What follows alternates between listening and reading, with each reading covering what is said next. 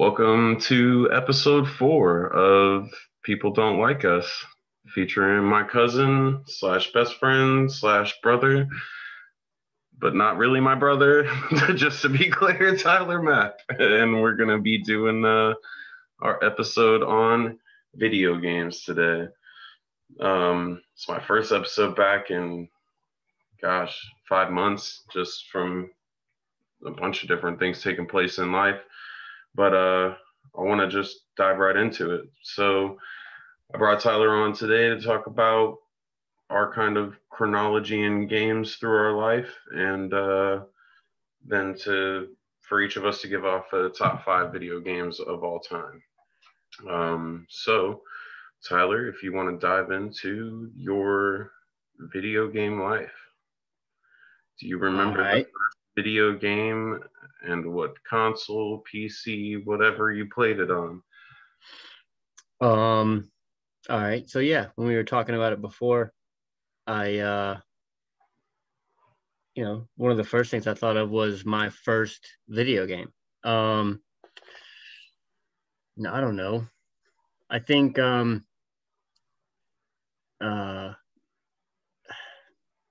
I would like to say that my first video game, I think, was maybe Diablo 1. Really? Yeah, because Kevin would play that all the time. My stepdad. Right. And but you didn't play like Spyro? I thought you played Spyro yes. for that. Okay. So I guess Spyro would have been before Diablo 1, right? I would hope so. Yeah. I mean, let's look it up. Did Spyro come out before Diablo? Probably not. But I think that you were playing it Diablo on PlayStation 1 before. I know is 96.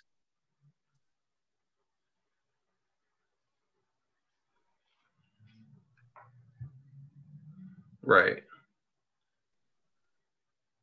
Yeah, definitely Diablo was 96. Spyro, I don't think was before that, but like I said, I don't. Yep. So Spyro was 98, and I definitely remember playing Spyro and understanding it, and right. Like actively playing it. I don't think I ever beat it at that age, but I would have been 6. Okay. Maybe these don't count, but I feel like you definitely played some adventure kind of games and stuff on the computer before you played Diablo. I do remember possibly. that. I remember a bunch of adventure type games, just random stuff, puzzles, I mean, skill building games. I mean, possibly. I remember helping my mom play Myst back in the day. Right. And I don't remember when that came out, but I never really played by myself. Did you have like Where in the World is Carmen Sandiego? Yeah, but I feel like that was after. That was definitely after. Like, and I wanted to, like, there was definitely some Nintendo, And would it not be fair to say that you played video games with me before you ever had your own system or played Diablo? Because I mean, you definitely. It would be fair to say that, but I don't have any memories of that. At least Sonic or. Yes, like there was wrestling games. There was definitely Sonic. I remember us playing Sonic. Man, but Sonic wasn't until later. But that almost means that your video game history goes as far back as mine, because really Sonic is kind of first on my list in terms of games I played. But I mean, I do remember playing some games here and there before that, like Nintendo stuff, but I never had a Nintendo. I also had a friend that had Atari at one point, so I played Atari with him. Yeah, I never had one. Ever played an Atari. The first system I ever got was Sega, and then Sega CD when that came out. Yeah. but I played the hell out of Sonic, and I played a lot of wrestling games. I had football game, baseball game. Um, I had some other kind of like Okay, yeah. Sonic was 2001. I mean, sorry, 91. 91. Yeah, that makes more sense. Yeah, Yeah, so the I got original Sonic Sonic the long Hedgehog was after it came 91. out. Within a year or two of Sonic coming out, which I mean, I'm sure there were plenty of games out by then. Oh, dude, have you seen High Score on Netflix? No. Dude, you gotta watch that. That is a really good one. They go into why Sega made Sonic in the first place, and it was to compete with Mario. And they were Oh, like, "All okay. right, well, Yeah, we're gonna make yeah. our character cute but cool, That and makes sense. it's gonna be for older kids. And Right. if we get the older kids to play, then their younger siblings will also want to play, you know? That's funny. That Yeah, makes total sense. yeah. I thought that was pretty cool. That's like the premise for that game that was in Ready Player 2. The Japanese game where they when they brought it to America, they took the female character out Oh, of it. right. Yeah. Spoiler alert, by the way, if you haven't read Ready Player 2. That's But not a big, that's not a huge part of it. I mean it's It doesn't spoil the story. It's it just a doesn't small spoil the part. story at all, but It it's is, one of the it's a small small part of the book. tie-ins. Yeah. It's a small secretive tie-in. But anyway, you know what I'm talking about in short. Yeah. Yeah. And yeah, so they took out a female character, turned it into a male character so that they would connect to a broader audience here in America. And that played into the story. But yeah, that you know, that you got to do what you got to do to make that money. Mm-hmm. Especially in the game world. I mean, can you imagine like take that from or transition from that? Let's move ahead a little bit to uh Virtual Fighter, Street Fighter, early days of Tekken, which was Mm-hmm. late to the scene but still had an impact, Yeah, I played a big Tekken. impact. Tekken was one of my first games. I think when Now my see, parents got me my first PlayStation, yeah. Tekken was one of the games that they got me. Now see when you, I do remember that actually. But see, and when you said Diablo, I was gonna say like that. That sounds like probably the first game that really impacted you. Yeah, for You sure. know, something that you like really dug into. Yeah. And so what came after Diablo for you, kind of on a passion level? Um. Well, Something that as you far as felt that was like video games, game changing, so to speak. I guess it wasn't really game changing at that point. You know, like it was just the background What's at that? that point. What do you What do you mean? What's that? You talking about Diablo 1? Yeah, Diablo 1 was like a background, right? Right. And then when I still remember when Diablo 2 first came out, you and my stepdad would play all the time, right? Right. You had it, he had it, and I would see it all the time. And I don't think I was playing that much. Um, but and I also don't remember what I was playing at that time. Probably Tony Hawk, maybe, if that's the same time period. It sounds like the same time period. It That game feels like falls on that. my list so hard. Like, I don't know if it's top five material. It almost feels like it because there's so much nostalgia in those games for Yeah. me. Like, Yeah, especially the me too. first Me too. three, really. The first three Tony Hawks were like pivotal in my life. I mean, I started skating and I knew I was never going to be a pro, but it just gave me something to do and enjoy and, Yeah. a reason to be outside. And it was awesome skating. And of course, skaters are generally cool people. Yeah. So I found that. it was nice. Um, So I've really thought hard about that being on my top 5 in general. I actually hadn't even considered it until now. I don't think it's on top 5, but it's definitely worth a mention, in It's our also that's age one of group. the first games where I used every possible cheat code, but I also Yeah. but I also took every cheat code off and I learned how to play the game properly as Yeah. well I as I I was possibly could. And I I was tried not that. super hard. Like, this is pre online multiplayer stuff. Like I was trying Yeah. super hard to be good, even though it didn't matter to anybody but me. Right. Right. Right. Maybe Right. for when Yeah. like friends might come over or something, I could be like, bro, check out this trick I've been working on for weeks.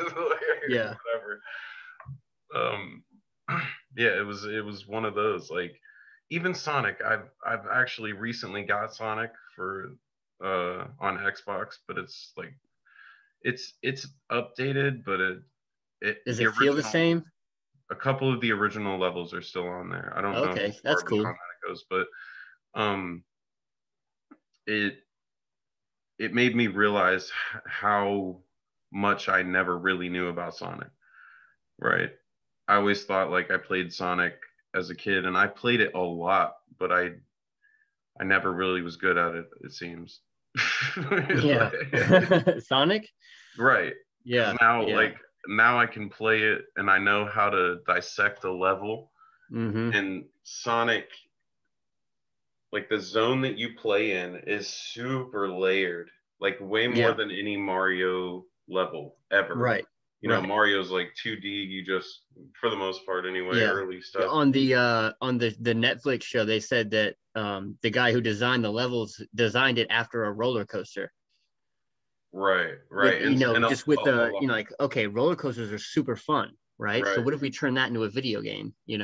But like the way that Sonic levels are designed is the very top level has a roller coaster. Then there's a next level down that is just a flat surface that goes into hold something else. There's a whole bunch of different stuff on this sub level, and then another sub level down Yeah. that has even more And stuff. there's multiple different ways that you can go about getting all the Getting coins, to the right? end All point, the yeah, rings. Yeah. right. And so it just made me realize, one, how super freaking complicated Sonic is, and two, how much I really never knew about Sonic in the first Yeah. place. Yeah. They go in. Oh, Um, they also go into the tournament that they had on God, Alcatraz. there's a part that comes up that I guess when I was a kid used to give me like mini panic attacks because I couldn't get past this part. But like when he starts to drown, there's this sound that goes dun dun dun dun dun dun dun dun dun dun dun dun dun dun Yeah. just, Yeah. and then you drown. And And you lose a bunch of I rings. Yeah. remembered the anxiety that those moments put me through as a kid because it was hard Hang to on. Let me escape think those about a game situations. that gave me that kind of anxiety as a kid. Well, Resident Evil. yeah. I mean, I'm trying to think of a more simplistic game because a game like Resident Evil or Silent Hill is designed to give you to be scary, Right, right. um, especially if you're a kid, you know. Or shit, Silent Hill, even if you're an adult. But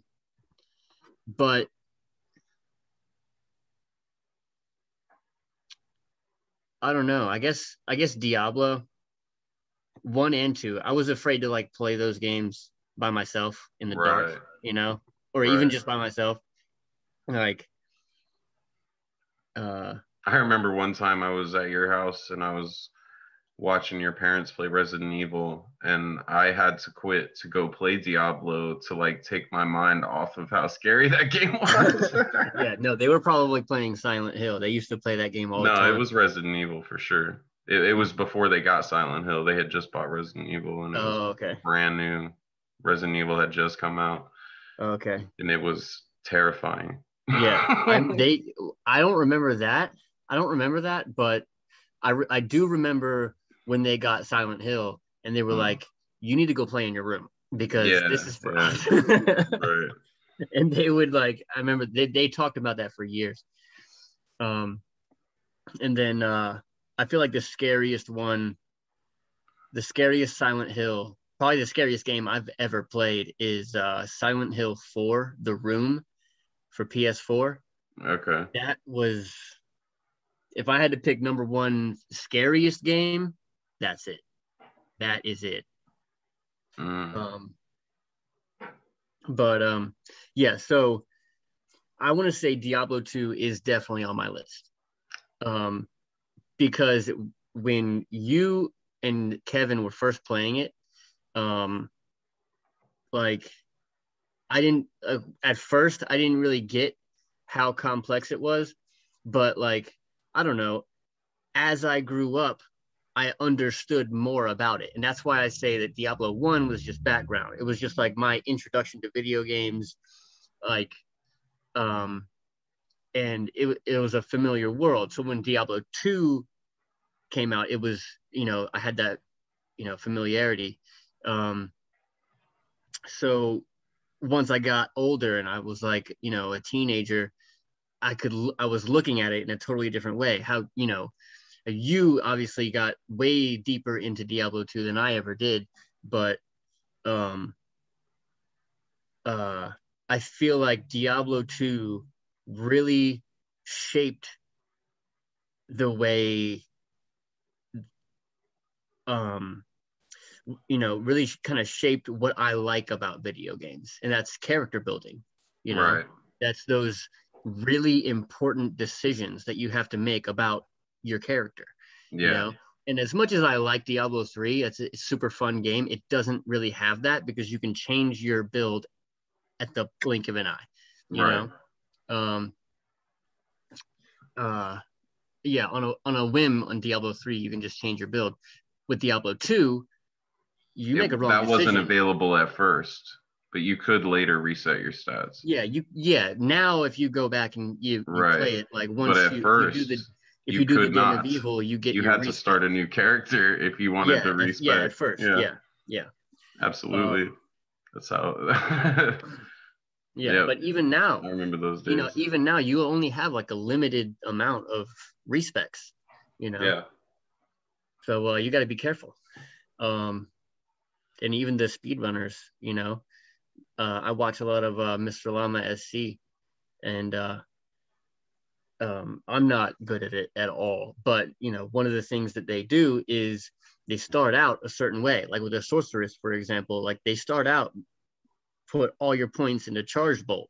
Right. They run through the game until a certain point where the damage and the damage and mana cost of charged bolt starts to fall off. Right.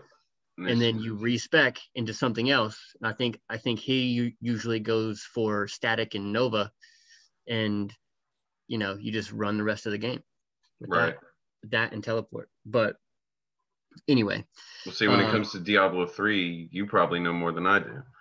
Yeah, probably. I've built, honestly, I've built a couple. I've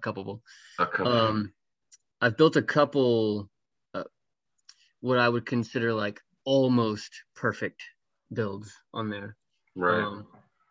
Like, see that when I most recently got into it, I like max leveled and did a level 1300 Paragon or whatever, but the time it was going to take to legitimately get a perfect character was going to supersede the season and all of that stuff. And I just was like, I'm not putting in this much effort to have a character rolled at the beginning of the season. And just, it all kind of fell apart for me. Yeah. I just kind of lost interest in it and went back to Call of Duty. Yeah, there are, tricks and there are a bunch of tricks and stuff that you can do to maximize your loot, but and let's Diablo not focus 2 too much on one series. With Diablo 2, the thing that got me deepest into it was getting involved in that D2 JSP forum. I don't really know how I initially got into that, but in getting into that, like you could trade forum gold for services or gear in the game, and it was all like an honor-based system as far as trading your forum gold and stuff. But if you like ditch someone on a trade or whatever, then you just be banned from the forum, and that doesn't do you any good, right? So it holds you to your honor most of the time. Of course, some people get scammed, but anyway, that really got me mostly into the game because it was an easier way for you to obtain the things you're looking for, and in a legitimate way where you're just trading gear for gear and stuff like that. You're not trading for anything that's duplicated or, you know, none of that stuff. It's all found gear. So would you say that Diablo 2 is on your list too? Like my top 5? Yeah. Definitely. Yeah? Yeah, it has to be. It has to be. I spent so much time learning every facet of that game that it has to be. I struggle with whether or not I put it at number 1. Really? Yeah, just because. I was gonna ask you about that. Like, do we have to? Like, are you wanting to say? Here's my reason this why is I number don't. 1 for me. I do. Because we didn't actually make a list. I still, as we unfold it across this episode, I want to us individually hash out our actual list. Okay. Right. Yeah. So our number 1 that like, does not. I feel like our number 1s are gonna be hard. The reason that does not reach number 1 for me is the grind. Because no matter what way you flip it, no matter what kind of character build you're using, this, that, whatever, it's all a grind. You're playing through the same monsters, the same levels. Even if the map looks slightly different, it's all the same elements to the look of it. You know, it just So the repetition of it, really. Dude, I really fucking hope that you get resurrected. You're getting resurrected, right? I don't know, man. Dude, you have to, man. I feel like I've played it enough. I don't feel like they're gonna change it in a way that's gonna make me want to. It's gonna look so much better. They're gonna have so many different like quality of life changes. I enjoyed the way it looked while it looked the way it looked when I played it. Yeah. You know, I mean, me too. It's still gonna be the same game. It's just gonna look a lot better, and I love that. I love that they're revitalizing it. I like it for a new age. You know, a new age of teenagers that can get into it the way that we did. I love that, but I don't feel like I need to play it again. Maybe one day when it's cheaper, like low key, but you know, I don't know. I don't see myself buying it new. Definitely not. Diablo 4 though, I have to. Oh yeah, I'm super excited for that. I have super excited. Like I've been so vested. That's gonna be a while.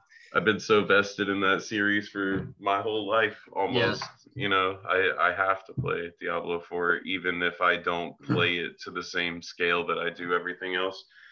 I at least have to play it through the storyline. I feel like Diablo 2 leads me into a good segue, which is shooters. And that might sound weird, Diablo 2 into shooters, but a game that I know you are not the biggest fan of, but I like for this reason alone. Not really alone, it's just a fun game. But Borderlands, like, I know you're not the biggest fan of the cell shading. I think that's what it's called. That style of graphics. But I tried so hard. Really?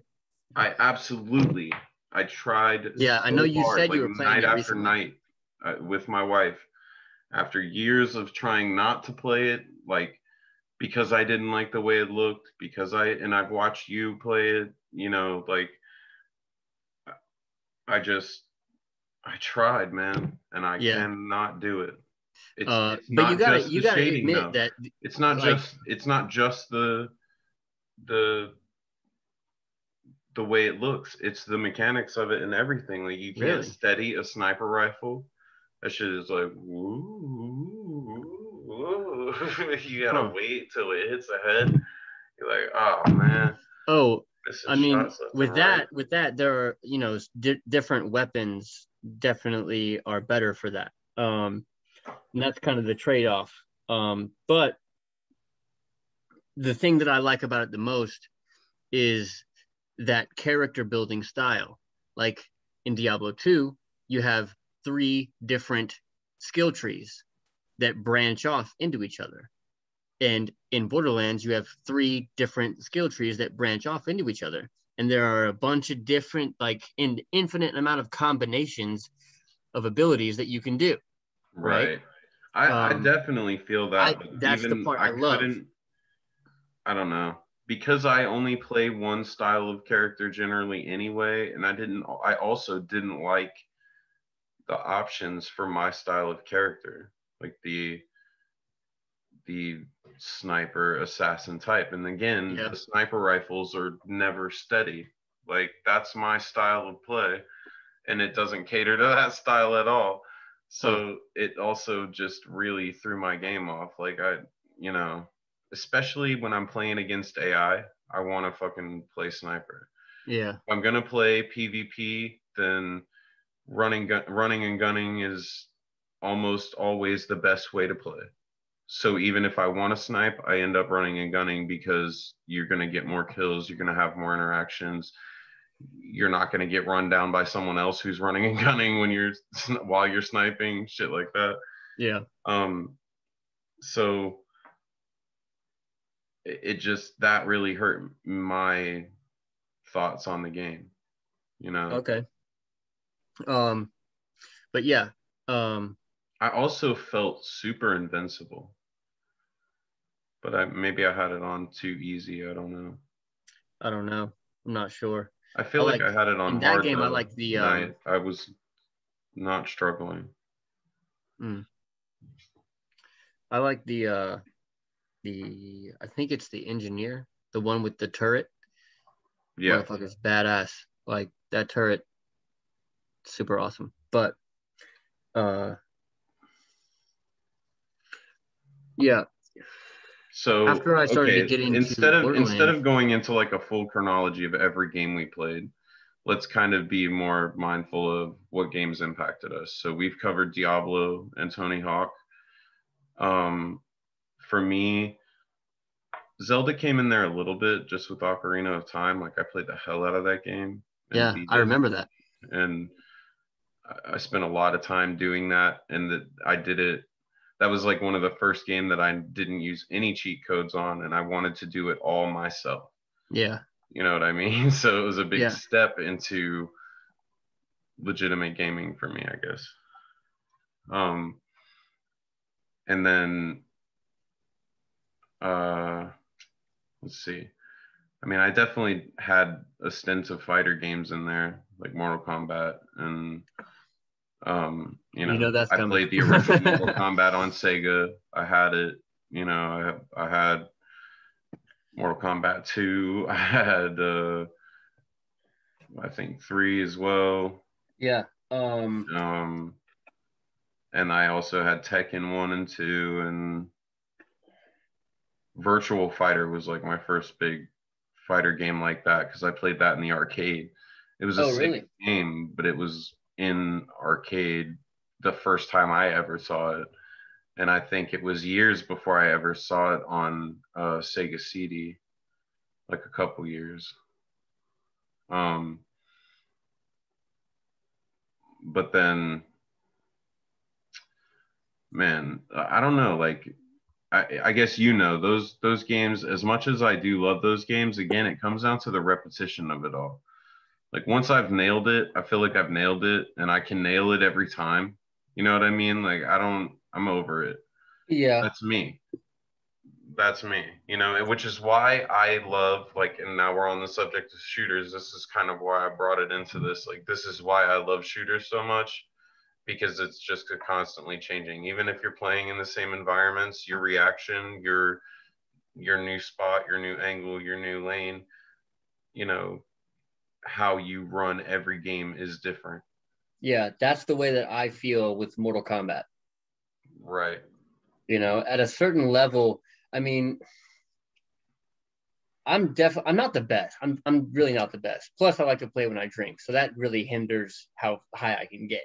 You know, Right. uh, but I still love the game. You know, and it is like that. It's like every game is different because your opponent is different, and if you study the game, you really see those minute differences. You know, you see like, oh, this person really knows what he's doing because he's only using safe moves. He knows that this move is safe if I block it, you know, and he's not jumping that much. Then, you know, then there are moments when you kind of get, or I kind of get, you know, kind of like streamlined or tunnel vision really into what I want to do. I stop reacting, start just doing what I want to do, and I get my ass kicked, you know? Right. And then I take a second and I look like, oh, he's jumping. He's jumping all the time. I can punish that, you know? Like, and then I turn it around and I win because I noticed something wrong that he was doing, and I, you know, Right. and I so that's definitely what I'm saying. appreciate Like, how like akin to almost a real fight it can be. You know, it's because you're waiting for pauses and blocks, and you yeah, know, do I have enough time to pull off this whole move before a counter, or you know, what could the counters be? All that kind of stuff. yeah, yeah. Um, but you know, I got a lot of that from League of Legends. Oh yeah. Yeah, like this poster on my wall Uh, is from League. But you know, for viewers who don't know that, um, so when you play League and it's all a battle of seconds like that, like you have all different magical abilities and this, that, and whatever. You know, there's, I mean, God, it must be moving up towards 200 characters now that all have 5 different abilities, and yeah. um, yeah, it's just an insane number of abilities to have to account for, and it leaves so much variance in how you play. Whereas when you're playing like Mortal Kombat, you have 40 characters. What? How many? Like 50? no, less, Have way less. I think it's they like keep it low? 25, Okay. 20. It's like between 25 and 30, I think, I right was now. just assuming that they would have bumped up the number by now to more No, than 25 or no, so, but they've changed a lot of characters and right. added some new ones and kept some classic ones, but um, you know, it's still kind of they About the haven't done same that. They amount of haven't done that characters many as ever. since uh Armageddon. Right. But just that, my point being that, you know, once you know your 25 characters to 30 characters, it definitely takes a lot of time to learn those 25 to 30 characters. I But don't once know you all of them. do, I've been playing 11 for 2 years, and I know like 6 characters. but that's, I mean, but you know how to fight against more than just 6 Yeah, characters. yeah, Right. Just because you haven't learned how to play that character. I mean, again, like League, you're not going to play 200 characters. No, I mean, you could. people who play the game can play all 200 characters, but the effectiveness that they show with each of those characters will vary. Yeah, You know what I yeah, mean? But they've played against them enough, and they've played as them enough in like different game types and stuff like that. That, yeah, you know, sure, they know how to play the character, they know what to build on the character, but do they really know how to play the character? exactly. Like we were saying the other night, do they really know how to be Sub-Zero? You know, do they really know how to be Katarina from League? Like, Yeah, you yeah, know, do they really know what to expect that character to do against them? So that's where all the fine differences come from in that game. But that's what I was getting at, is the draw to that game for me was the the variance, the total, like every game is pretty much entirely different. Not just like, I mean, you're playing in the same lanes, the same jungle, on the same map over and over again, Mm-hmm. attacking the same points, but the fights that you take on every Yeah. game are totally different. The Yeah, whole team the dynamic. team composition, Yeah, like, exactly. and Everything you is know, totally different. and I'm sure, like, like we were talking about soccer earlier, a lot of times you could have a star player, that can carry the whole entire team on his back, and Absolutely. change, and like you can be like, okay, this guy sucks, but oh my god, where did this guy come from? Right. Like, And he's out of nowhere and just wrecked me. if I could just aid this guy. Yeah, yeah. Or what you're saying, if you're against that guy, Oh but yeah, I was saying if you're against him, but if you're like, with oh my him, god. you're like, Yeah, if you're with him, if you're I just like, support yeah. that guy, we'll be all right. um I'll just throw my stun. He'll make it happen. all We're right, good. yeah. So I know league like took up like years. Like, you were on league for a long ass. Do you still play at all? I was on League for 6 years. Yeah. Do you still play? No, not at No. all. No, I haven't played a single game in 2 years Just too at dangerous least. for you? It's not too dangerous, I wouldn't say, but I definitely still at times feel a draw back Yeah. to it. Yeah. But because I've been out of the loop for so long, it lessens that draw Right. because it's Right. so much more to learn. Like, even all the characters that I do know everything about, all their stats have It changed. changed. Oh man. Yeah. Like, they'll have different strengths, different weaknesses, things get nerfed and buffed and this, that, and whatever. Everybody reacts differently to everybody. Also, like, one of my favorite characters, Lux, she was known as a mid lane for a long time, but then she got transitioned as to kind of a support, and people started playing her support a lot. Like, shit like that changes, the meta of the game changes. So I have to learn, like, who's good in support now, who's good in mid, who's this, that, whatever. Plus learn the new characters. And honestly, because of how complicated it gets for them to come out with new characters and have new abilities that react new ways and give people a new feel when they play this character, they get more and more complicated as time goes on. Like, every new character is a whole very new challenge. And if they make these characters that are like, if you could play this character perfectly right, it decimates, but if you make a mistake, your combo's all whacked out, you're gonna get beat. Yeah. So it definitely affects how I feel about going back to the game. Okay. And that also, when I was playing that game, from the moment I ever really started playing that game, like, I always would have played Call of Duty instead. Oh, really? Always. Huh. Like, I honestly believe that that's got to be my number one.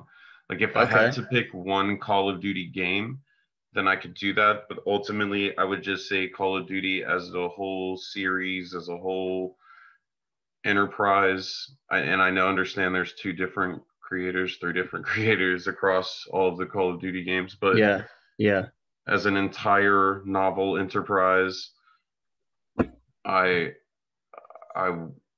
choose Call of Duty. It's just always been that for me. And I honestly, like, as good as I used to be, I see what you're saying. Yeah. I wish that gaming careers and shit like that would have been a thing back when I was young enough and talented enough to possibly make that actually happen. Okay, so what would you say is your number one? But it was so much more isolated. Like, there were still Call of Duty championships or little things here and there even back then, but they were so isolated to, like, premier gamers that got involved in that kind of stuff. And I just didn't, I don't know, I didn't have access to that kind of thing, or nobody ever pointed me in that kind of direction. And it definitely a lot of people have support. you know, it wasn't a for possible avenue I could have chosen for my life that my parents would have agreed with for sure. right. So because it wasn't mainstream enough at all. And back then they'd be like, "What are you gonna get? Like $2,000 for winning? So fucking what?" No, it's about prestige, mom. It's like, how do you explain that? That they don't care, right? Should have played StarCraft. Right. It's like 200 grand on the line for some of the That wasn't tournaments. back then. No, not back then. No, That's what I'm that saying. didn't Like, happen as it until like became a more mainstream 5 years career, later. that would have been great if that existed 20 years ago when Yeah. I was 15. Oh, Right? Because I was a lot better back then than I yeah. am now. All right. So if you had to pick a number one Call of Duty, what would it be? A number one Call of Duty. Yeah. Which Ooh, was your favorite year? I'd have to say Modern Warfare 2. Yeah. It's like 100% my That favorite would that one. would probably be my favorite too. Like That, Modern Warfare 2 was really good. either that or Black Ops. Black Ops 1, Yeah. that was good too. I mean, It was so good because of the the three things that they did. Like, they did zombies they did, remade from yeah, uh World at War. World at War, and then they Yeah. did kind of what everybody expects you to do: team death, search and destroy, all that Yeah, all multiplayer that. stuff. But And then they then, added gun game and right, they added stuff like the sticks ballistic and knives and the stones, and crossbow and the yeah, throwing knives and all of that right, stuff. right. And it That was just really, crazy. really changed the game for me. But I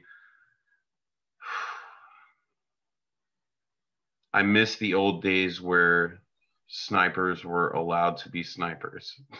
What do you now mean? now there's so many different things that will reveal you as a sniper, like the glint on your scope, Uh, or they don't give you ghillie suits that actually blend in. They give you like a half ghillie suit and you're still kind of revealed in the front, and it's like, it's bullshit, man. uh, Like, I loved the Modern Warfare 2 era of like earning your own ghillie suit. yeah, Had to have there a was that thousand because I never, kills. I never had one. You had to have a I never thousand got that kills with far. a sniper rifle to get a ghillie suit. And actually, I think it was headshots. Wow. So yeah, you had to earn that ghillie suit, and I Mhm. loved that. Yeah, And once I got that man, ghillie that's suit, super man, you just interesting though. Like, literally blend into everything, and it made you such a much better yeah, but sniper. that's super interesting though, right? Like that. It's super interesting the value that we put on like these digital uh trophies, Yeah, right? absolutely. Like but it's there. Like we like people who play games really know like those Those digital primal trophies. trophy, Yeah. the Like, primal and battle systems. if you pay for it, then it doesn't count. It does not count at all. And that's why people hate uh pay to win so much Right. is because like we love earning those trophies, those like status symbols that we are that we worked hard for this thing, you know and it's odd to me how it like so much resembles real life, but it's just a game, but it still gives us that as people, as human beings, it still gives us that same feeling of accomplishment, you know Right. it's exactly the same, right? Absolutely. Just like how people like Joe Rogan and anybody who any kind of like testimonial of hallucinogenics or psychedelics will tell you like the experience of a thing on psychedelics is no different from the actual experience. Like if you experience it, then you experience it, right? Obviously, like no one can really say if you experience death while tripping, it's the same as dying because can't really talk to anybody who's died before. Right. but you know, I don't know. I just found that interesting. All right, so I guess for Just you, how it feeds our reward systems to get these exactly, trophies that we work exactly. for. Yeah, we set these goals in our mind as well that, if they don't set trophies for us, we set our own trophies. Right. You know what I mean? Like if they give us stats, we're like, okay, well, once I reach, this stat, I'll feel accomplished. Mm-hmm. Once I reach 1,000 kills, or once I reach a 1.5 KD, or whatever Yeah, their but goal they is. do give us things for reaching that milestone. Like once you get 1,000 kills with this gun, it turns gold. Like stuff like that. Well, see, another Um, thing too about these days is it used to be that like your calling cards and your emblems mattered because you had to earn them. You had yeah, to pick a goal and go after that goal and make it happen to get these cool status symbols, yeah. right? And then you mark yourself under these status symbols as, now I'm a badass. Look at these things that I've earned. But now they give away shit and they create all this shit and try to sell it to us, and it's all fucking garbage. I liked in Black Ops how you could make your own emblem. That was cool. Right. See, that was a cool thing too, and I feel like they tried to carry that forward, but they did a terrible job. And they also tried to put too much shit in, like, into Black Ops 4 that was like Fortnite-y, you know, No, dances I and never played Black Ops emotions 4. and oh, I okay. never I didn't play I fell off of Call of Duty hard. Um I played Modern Warfare 2. I played I played the hell out of that game. But I don't know. I feel like, oh my God. Yeah.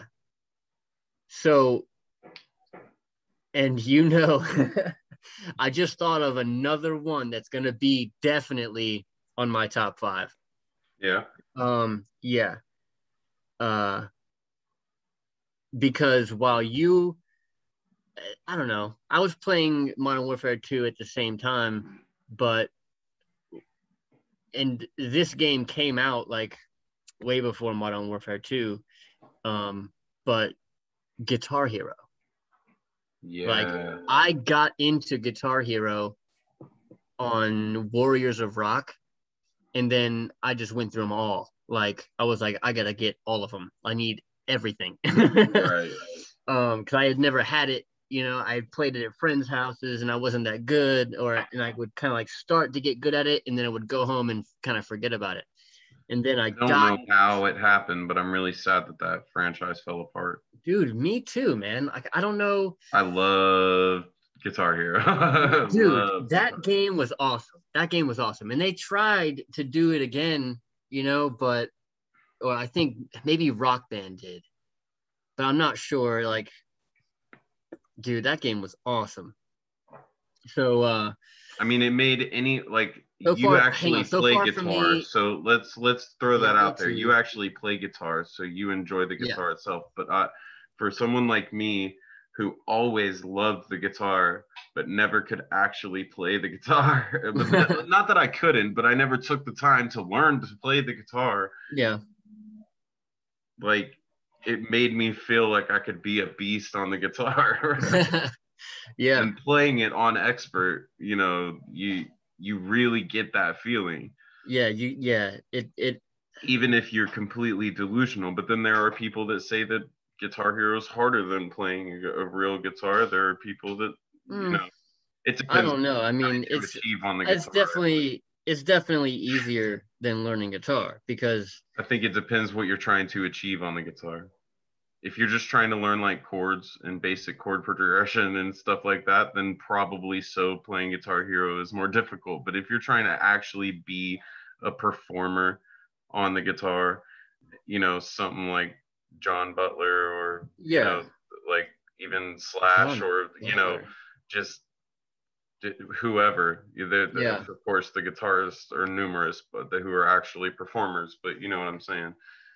If you're trying to get to that level and you're actually making the songs that they're putting on Guitar Hero, then you're probably better than any Guitar Hero player.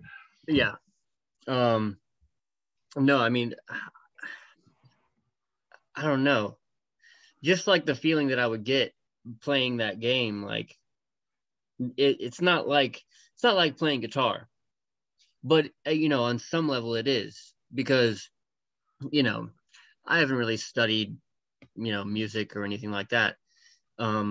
I just kind of mess around with the sounds, right? So there comes a certain point, when I'm playing, that I don't think about what my hands are doing. I just listen to the sounds, and then all of a sudden the sounds are just coming out of the guitar and I don't even know what the hell I'm doing, you know? Right. And it kind of was like that too with Guitar Hero, I guess, where I wasn't really aware of what my hands were doing. I was just watching the screen, Right. and my hands would just do their own thing, I mean, of course, once you get to those really hard songs, you gotta like, Well, you got to break it. It takes a long time, even on Guitar Hero, to break in that muscle memory that you need yeah, to be able to play with all the yeah, keys. And yeah, because that it is different. absolutely. And then But you've got finger transitions that for every different song has different finger transitions that mhm, you have to memorize. yeah, yeah, So yeah, that um, definitely, and rhythms, you know, I see oh what you're yeah, saying though about like kind of just once the you build up zone. that muscle memory and you're just playing, like you're not Hmm. really thinking about what your fingers are doing, and you're just reacting to what you see on the screen.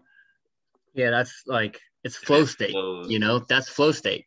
Right, exactly. It's like, yeah, yeah, Trying to get that perfect score as well. There you go, like setting those like those milestones or those trophies for yourself. yeah, Like you yeah. I want mean, to perfect that song. I was never super focused about like high scores or anything like that. Like, obviously, I always wanted to like do something better, but I just got so much enjoyment out of um just the experience of it. Just like playing a song. Like, I want to get all the way through this. I mean, And how many times did like we play these different songs like Ties That Bind and shit like that that was like one of my main to ones. try to 100% these songs. I don't know. I don't know if I ever tried to 100% it, like, That was the because, whole goal, was to, or at least I think you were trying to best your percentages. well, I definitely wanted to like get the solo down, you Right. know. I definitely wanted to get every note in the solo, but there was that really fast part that was like, I don't know, like Never gonna happen. 64ths, it's 64th notes, like, or even faster, like, of strumming, just that really fast. And I was like, I'm never gonna get every single note of that, so just forget about it. But the fun, like, it was just fun to play, like the sounds and doing the rhythms and the note changes with my fingers, The you one thing know. I've never understood is like that on Guitar Hero, I imagine, is a lot like when you're actually strumming the string on a guitar and you have to hit all those little bit, right? The 64th notes that you're talking about. Like, how do you accurately do that with your pick on one single string or even changing Oh, string? changing strings, there is a technique to it.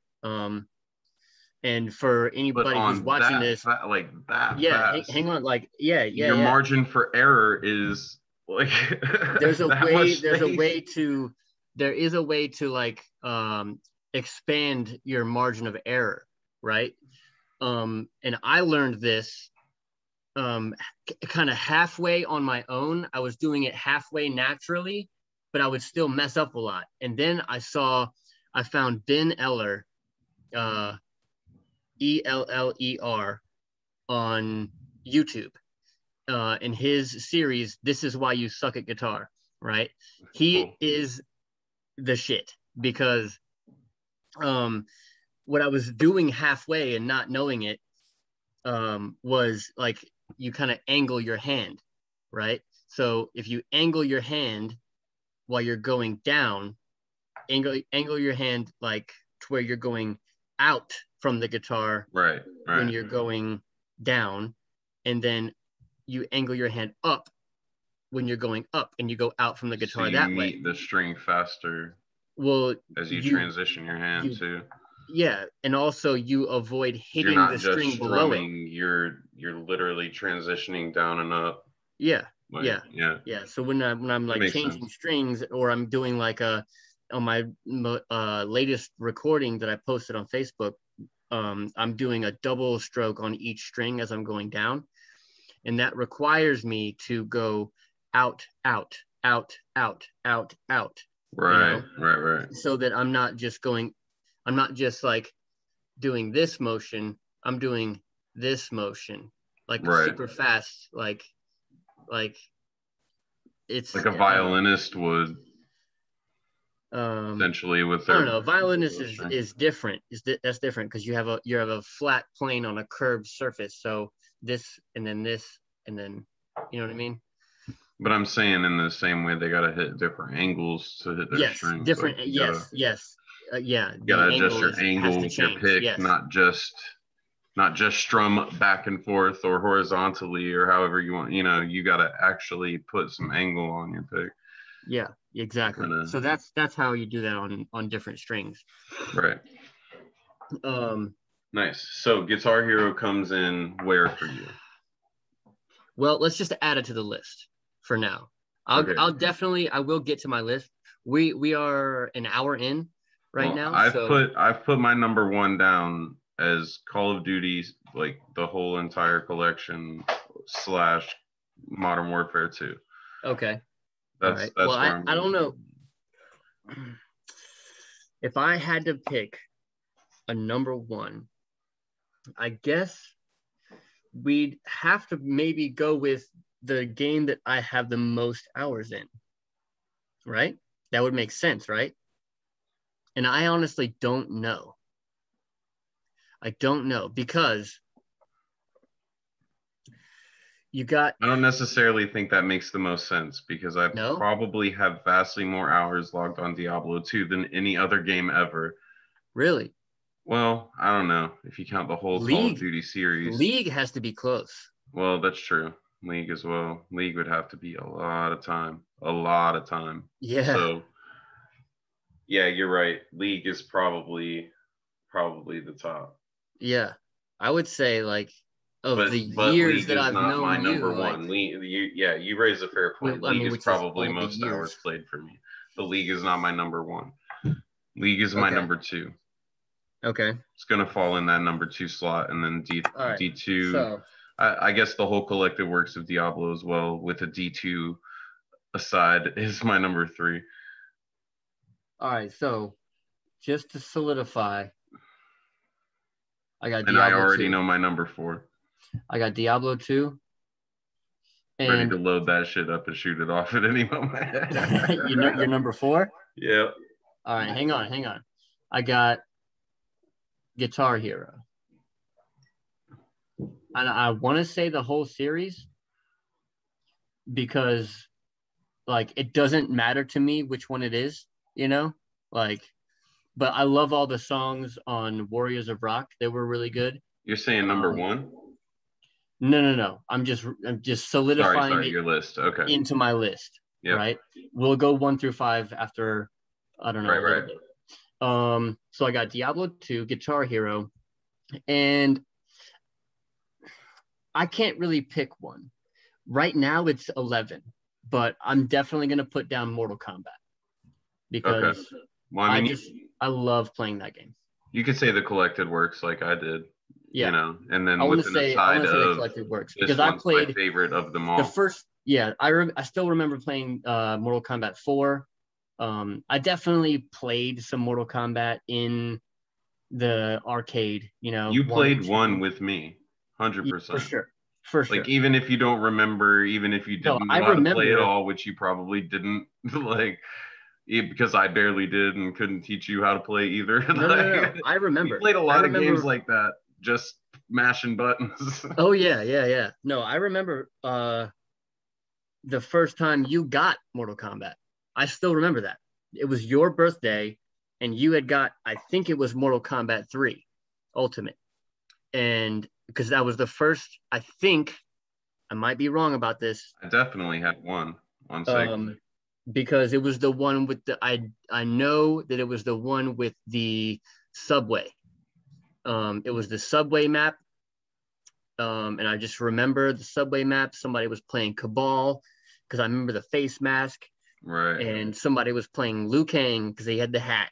And I was like, and there was blood everywhere. And I was like, oh my God, what is this game? I need to play this.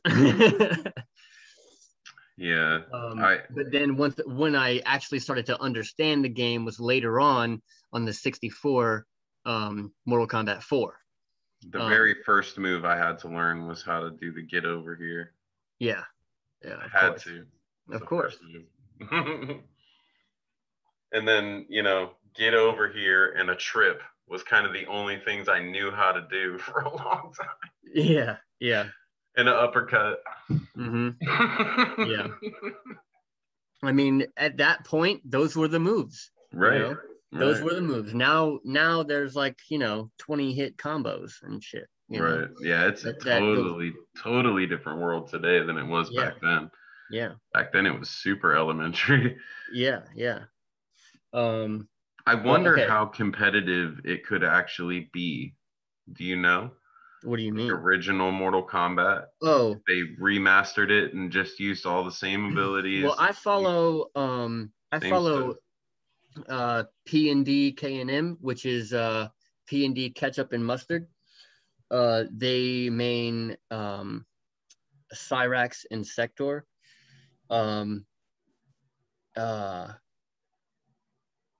And they have, I think it's Ketchup who has the series History Behind the Warrior, and he goes into different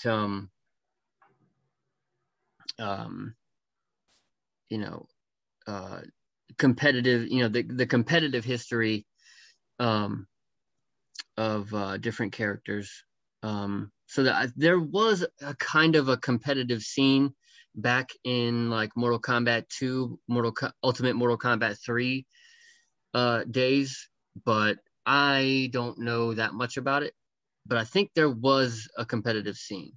Okay. I mean, I'm sure to some extent there must have been some competitions played, but I mean, could it actually be played? I feel like the competitive scene didn't really explode until Mortal Kombat 9. Once they did the reboot, Mortal Kombat 9, I would have thought was about 2011. That's when like I think the Evo tournaments like really boosted that game into kind of like the stratosphere. I would have thought that oh man, what was that? Soul Calibur would have been like a big competitive driver. I'm pretty sure be an Evo game. I know that Street Fighter, Tekken, Mortal Kombat, and now also who's also NetherRealm Studios is Injustice, and and also more recently Dragon Ball Fighters.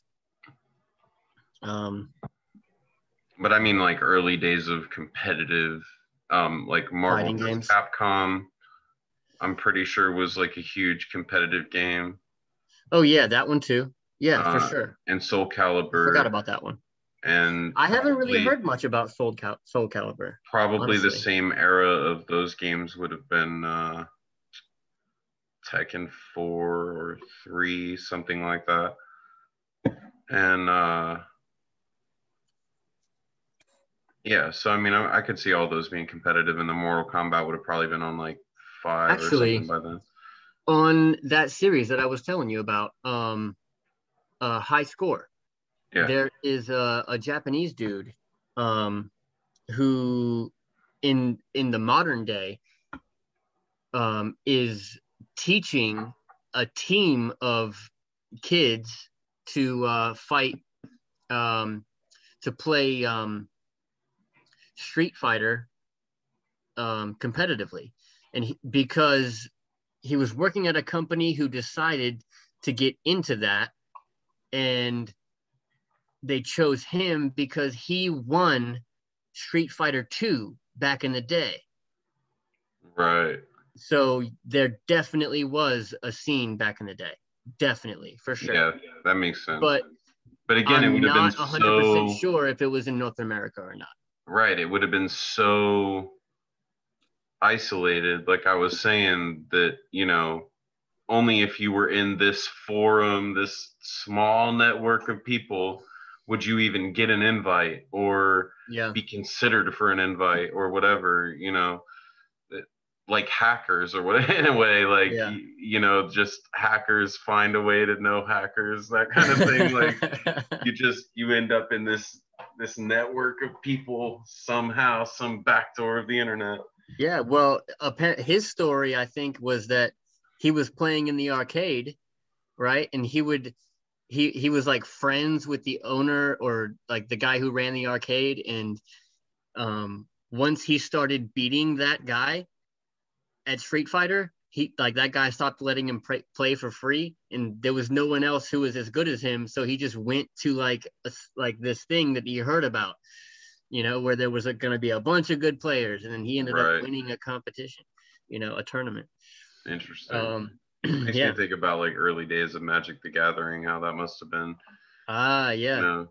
Before even like now you get like a wizard number or whatever it is, but so they can track you through your tournaments and all of that stuff. It's a DCI number, that's what it's called. And Oh, you said wizard number. I was gonna say, is Magic Wizards of the Coast? Yeah. It is? Yeah. You're sure? Same as D&D. Yeah. Yeah. Huh. Yes, sir. Yeah, so that's it. Magic is a perfect segue because I definitely wanted to talk about D&D, because I discovered D&D probably 3 or 4 years ago, and I swear to God, I should have been playing it my whole life. Like, yeah, I agree. And I want to talk about, like, the first thing that I talked about, Diablo, right? Right. Diablo into Diablo 2 leads into, I guess my next game that I was into was Borderlands 2, and then Skyrim came out, and I was all about that. I never played Morrowind or Oblivion, but when Skyrim came out, I got that and I fell in love with it. But I really like, in all of those games, Diablo 3 included, like, it was around that time that I was like, oh, even before I ever played D&D, I was like, all these games have a similar thing, and that is character development. Right. 100%. Like I love like starting as a character and like developing it. Yeah. Right. Starting as a character and just building, like, okay, you start as a nobody, right? You start as a little nothing. I mean, literally, you start as a blank piece of paper. Well, in D&D, yeah, D&D, exactly. yeah. And that's the beauty of it it, because it goes beyond Diablo. It goes beyond the small parameters that you're given. Like, yeah, you have parameters within the game, and some of that can be bent and whatever based on who your DM is, but ultimately you have full creative power, especially over your character's personality and shit like that. Little quirks or I love that stuff. I love that too. Yeah. And so I love that in Ready Player 2. Go ahead. I just wanted to mention that, like, the first game that I remember is probably Diablo 1, and how that game was directly inspired by Dungeons and Dragons, and it took me like my entire adolescence, like until my entire adolescence was over, to discover the origin of that and how that is like the ultimate game of what I should have been playing the entire time. Right. I was going to say, I love how he referenced that in Ready Player 2 as well, that there would be none of the games that we know today in the RPG world without Dungeons and Dragons. Yeah. Yeah. you know, Yeah. I love and that too. for anybody to shit on that, like to shit on Dungeons and Dragons when you actually still play like Elder Scrolls or I something don't, today, um, yeah. it's the equivalent of like Lil Xan shitting on Tupac and Biggie. You know what I'm like you can't shit on your predecessors and then try to take over what the fuck they did and claim it like you created it or something. Yeah. I You mean, gotta you gotta pay homage to yeah. I mean, what came honestly, before you. And I'm kind of mad you even said his name. Like, no publicity from me at all. well, But yeah, I feel you on that, but I mean it is the equivalent of that dumb shit. yeah. But anyway, um, I guess I could have like segued around his name, but it was a lot just you easier could to have use just said something. mumble bullshit. Right. But all right. So So you got your what's list. so I got Diablo 2, Guitar Hero, and Mortal Kombat. Right. Um,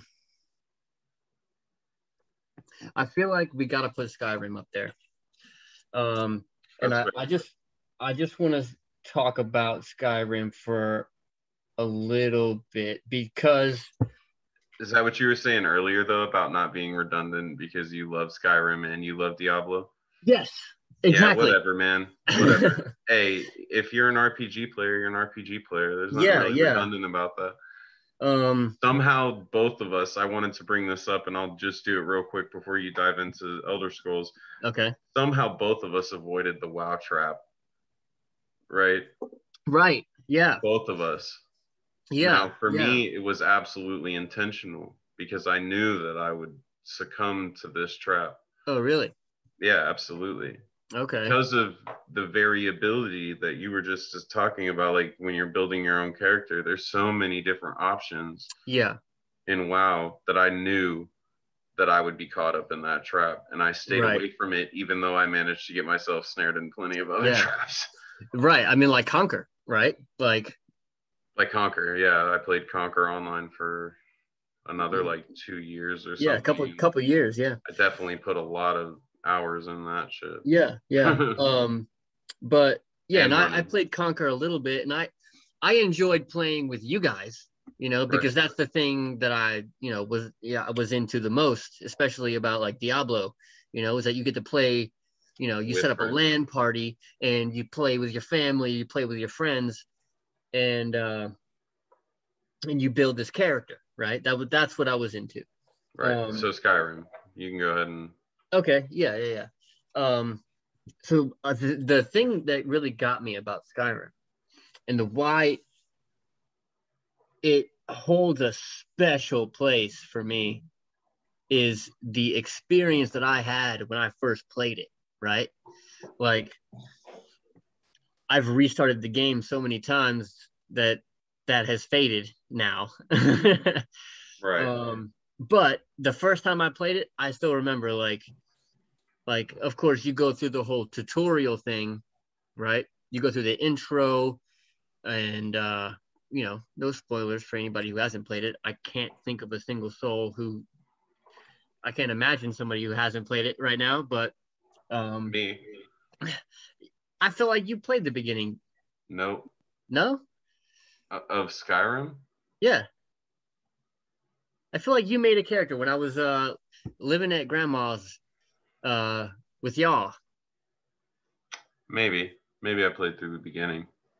I feel like you did. I feel like I might have talked you into it. I don't remember it No? Maybe touching it me. was maybe it's Derek that brought it up. It didn't have the same hold on me that it had on you going through it for a first experience. Oh. Well, I yeah, don't maybe I don't know why, but if you compare like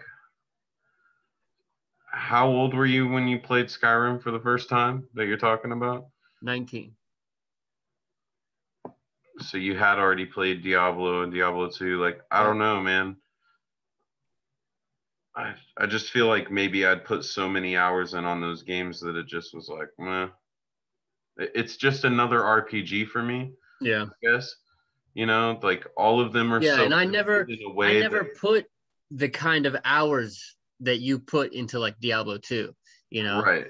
So And then like but they're also limited in a way that I can't tolerate anymore. That's why I got so into League, because it was so different. And like I said, even the yeah, stats are constantly changing. Your yeah, character strengths and weaknesses are constantly changing. Your yeah, pick where yeah, constantly I get change. that. I You totally know, get what you're saying because that's why I'm in saying it maybe that lost its allure for me in that regard. Just you're so limited on your character right building. because in a single player RPG, like you build your character over time, right? You go through that grind, Right. right? Where you get to level 20 in Skyrim, you know, you could get to level 20 in a day in Skyrim, but to get to level 40, that might be 2 days. And then to get to level 80, that might be another 8 days. And then to get to level 100 after that, that's going to be like another 2 weeks, you know? Right.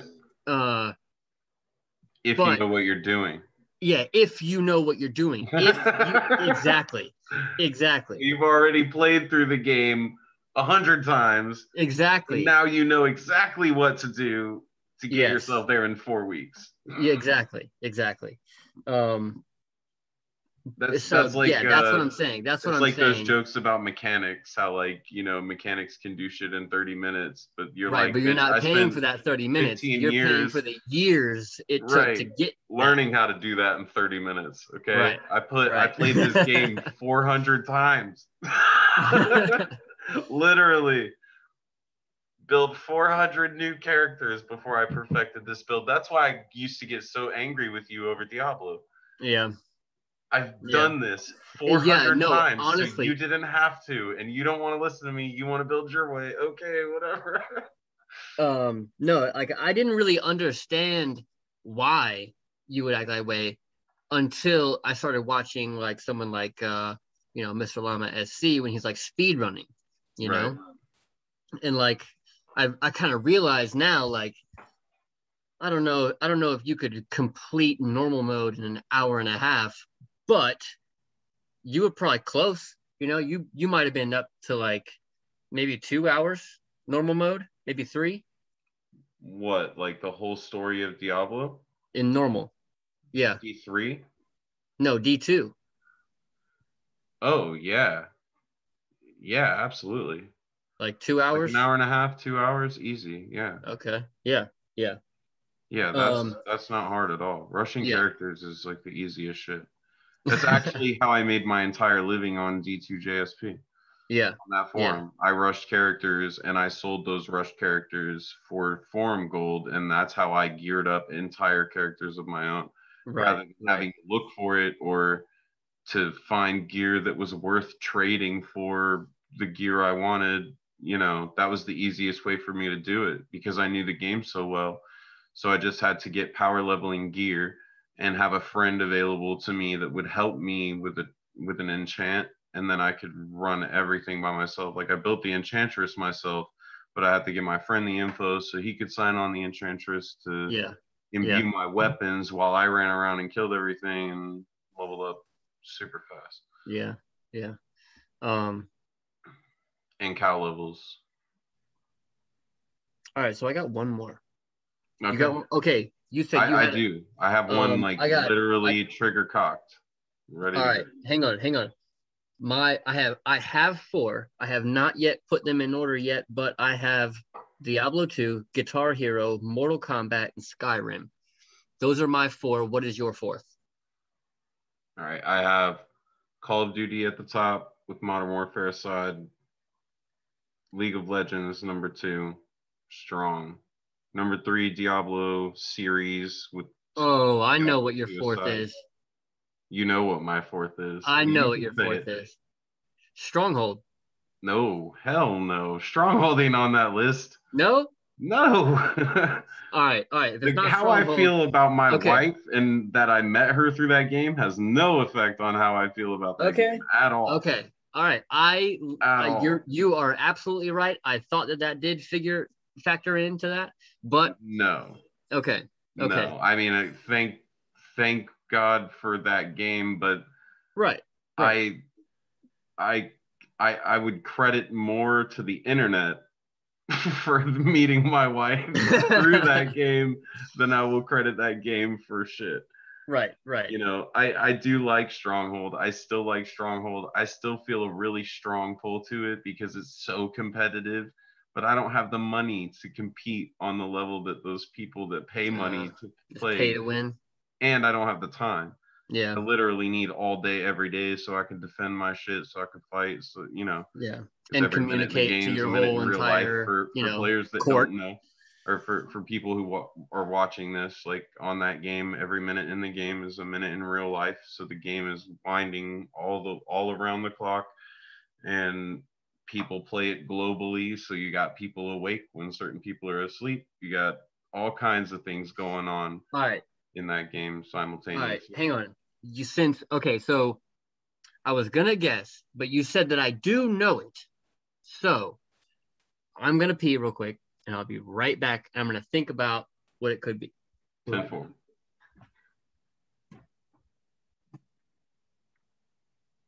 So with him gone, I just want to take a chance to say thank you to everyone that stuck with us so far in this episode and in general, watching me for all this time and hanging in there with me while I've been away. It's really been a lot going on in my personal life. Nothing bad. Everything's good, really. Just a lot of decisions we've had to make as a family, and, you know, holidays and certain, you know, all of that played a factor in it. The new year, and yeah, it's just been one thing after the other.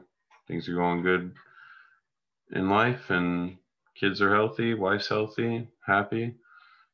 So we're on a roll. Definitely got some things in the works for new episodes coming up. I'm going to be doing an episode on music pretty soon. Super excited for that. And now we have him back. I got it. What is it? It is Final Fantasy X. Boom. Right in at number 4, dude. Right in at number 4. And honestly, the big reason that still makes it on the list is Blitzball. Yeah.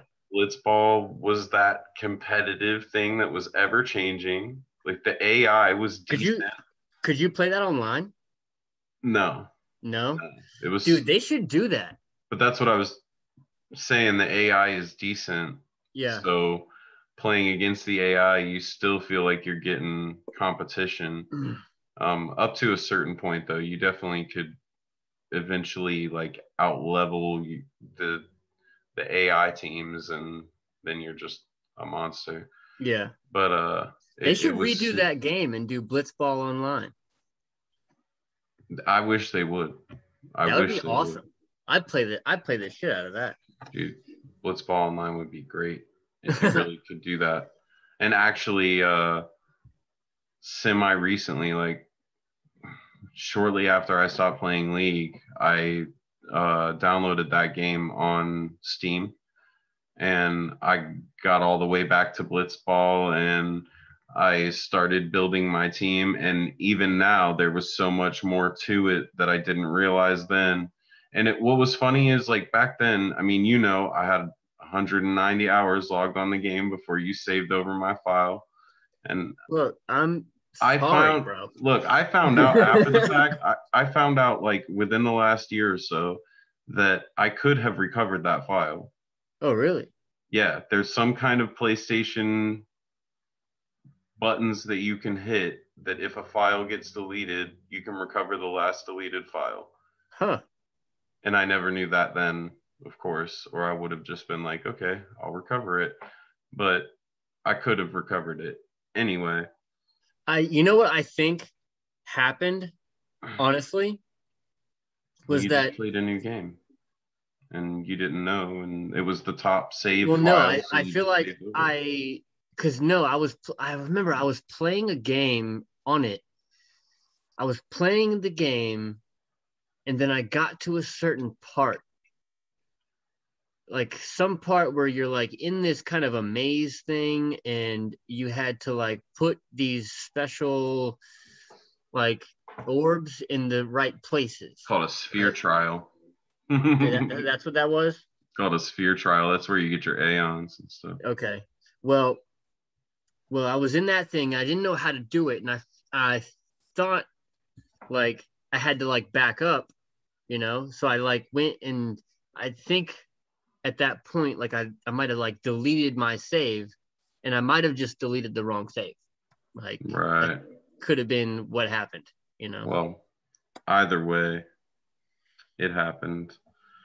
But during that time, what I was going to say is during that time, I had spent hours studying that game because back then we didn't have phones at our beck and call, right? Yeah, So but I mean, we had I couldn't sit here on some obscure guides. website all day reading facts and reading tutorials and this, that, and whatever about Yeah, the yeah, game. yeah, So back then I had the book yeah, about the game and it showed yeah. every character and every character's blitzball stats and all of this Right, shit. right. And I would take that to school with me. Oh, And I really? would read that in every class. And I would just sit there devising plans and making a team and deciding what I was going to do when I get home. And I definitely did that with a few different games. I had a lot of different game books, and I'd take that shit to school. Diablo 2 was one of those as well. And but even after all of that research and all of those hours that I had on the game, I realized now in my 30s that there was still so much more about the game that I didn't realize then. Yeah. Like certain defensive tactics you could use and all kinds of stuff that I just did not know. All I cared about was throwing the ball to one guy and making him score. That's all I cared about back then. And it worked. I mean, I'd score like 10 goals a game or whatever, but Yeah. at this point, like I built a more balanced team. I mean, I'm sure I still have access to it now, like through Steam, if I wanted to pull it up at any point. So yeah, it was cool actually, though, after all these years going back to it and playing it and finding more information about it. And it still held up to me. I really still enjoyed it a lot because you That's can good. copy techniques in the middle of the game. As certain players from the AI perform techniques, if you have a player that can learn that technique, you can copy it. And you have to do like a very specific thing at a very specific time in order to copy the technique. That's pretty cool. It is pretty cool. So yeah, it definitely adds an element to the game Kind of that like I never a understood. copycat superpower almost. Yeah, and everybody has everybody, like whatever technique it is that you can learn, you have to set them to learn a specific technique as they go into the game. So you have to know that your AI has the capability of performing said technique. Like technique being like the copycat superpower. Whatever skill they're going to perform during the game. Oh. You have to know the AI has the skill in order to set your character to learn that skill. And then you have to hope that the right circumstances take place during the game so you can pull it off so that you have a chance to copycat it. Oh, okay. Yeah, it's cool. Yeah, I mean that sounds cool. That sounds cool. Definitely adds an element to the game that I didn't know about before and learned to enjoy now that that I'm an adult. Yeah. That So kind of makes me think like that comes in at a strong number 4 for me. And like the first time that I ever played the game without Blitzball, just the game itself, like the storyline to that game, I just absolutely fell in love with it.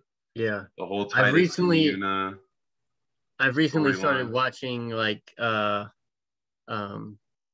think I watched like an ASMR playthrough of that game. I didn't get very far. Yeah. That's funny.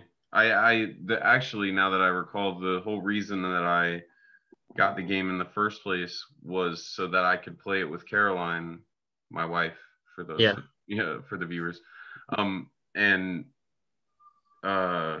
show her the storyline for Titus and Yuna and the whole love story and stuff, because I thought that she would appreciate it. Didn't turn out that she cared like at all. She just, it's like watching a movie, it gets so late she wouldn't want to play, so she would just sit and watch, and then there's just kind of like, I'm fighting all these battles over and over again trying to get the storyline points in the game, Yeah. and she'd be falling asleep watching me fight these battles that I'm just hitting A or XXX or whatever, whatever, click, click, click, click, whatever I'm hitting. I was playing on computers, so it was probably like space or shift or whatever dumb shit. So anyway, she lost interest. But it still holds up for me. I still loved it. Every single bit of the storyline. It was fantastic. Did you play all the way through it? Huh? You play all the way through it? Yeah, absolutely. Yeah, okay. The way it finished out was really amazing. Like, you're hoping the whole game that they end up together. Spoiler alert. And they end up not being able to be together because Titus is from a different win. If you want to go there. Like, it was very complicated, but he was transported. Speaking of from a different when, he was transported to their when and where by Sin, the overall boss of the story, and he ends up getting swept back to where he was from, I assume, or on to like we never know. World. We never know, like where he goes. It's very complicated, but there is a somewhat answer in Final Fantasy X-2, the sequel to the game, where you play only as female characters. You play as Yuna and Riku. Oh yeah, and, I remember that. I never played that one, but I remember that there was a X-2 with only female ones. Yeah. It was actually, I didn't like it at first, but I went back and played it later when I was like 3 or 4 years older, and that it was awesome. Super awesome. Even now, like, actually, if you buy it on Steam, it comes with 10 and X-2. Oh, really? Yeah, and it's like 20 or 30 bucks or something like that. But not that I'm plugging Steam, but either way, it is available. Yeah. So yeah, and you get, like, the whole point of X-2 is that Yuna is trying to find out what happened to Titus, and if I remember correctly, she never actually finds him. Oh. Yeah. It's a very daunting task, and she's haunted by these memories and haunted by, like, this thought that he may still be alive and struggling or this or that. And I man, it's been a while since I've played, but I mean, I'm not gonna lie, that story sounds amazing. It really is amazing. It really is. It honestly, like, it kind of makes me wish I was, kind of into the the whole kind of the whole, like, Japanese RPG style, game, like the turn-based style. I love that, actually. I really love turn-based fighting. I don't. Like, as much as I like Dungeons and Dragons, the turn-based part of it really kind of still irks me. Like, I know that, like, it's very similar, stuff with, the it's exactly the same thing. It's exactly the same. Turn-based fighting. It's exactly the same. You're right. It is very much the same thing, and you plan for your turn, and you plan what to do, and if you don't make the right move, sometimes you're gonna die. Right, but sometimes, in the only difference is that with, certain abilities and spells with in Dungeons and Dragons, you are allowed a lot more creativity and a lot more imagination, right? Yeah, of course. Like, well, that's what I was saying about being limited to the parameters of an RPG. Right. So I want to fly, right? So I want to fly, and while I want to fly around him, and like I just want to fly around him while he's attacking me, making it harder for him to attack me. So I And need you to do an agility check. Yeah. I mean, well, that that could be it, or right. It could be a magic, an arcana check, or it could be any kind of a check. But some DMs are just like, no, like it for that kind of a thing, it really depends on your DM. Yeah, definitely. Your creativity is definitely limited to what your DM is capable of or willing to allow. Right. Yeah. For sure. I've definitely played D&D with some guys who are like super strict about exactly the rules. But then I've played with some who can adapt the rules fairly. Yeah. You know what I mean? If you're going to take this positive thing, then you've got to take this negative thing. Or yes. I feel like that's kind of the best way to go about it, especially choose between these three negative things, and you're going to have one of these negative things as a counterbalance to your awesome skill, Yeah.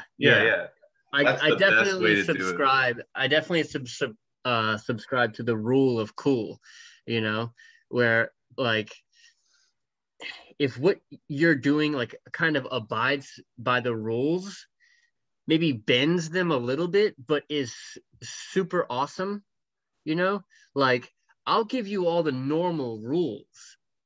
Like if you say, so I'll give you an example. I was running a game with Josh and Patrick, and and there was a flying enemy, right? And they couldn't get to him.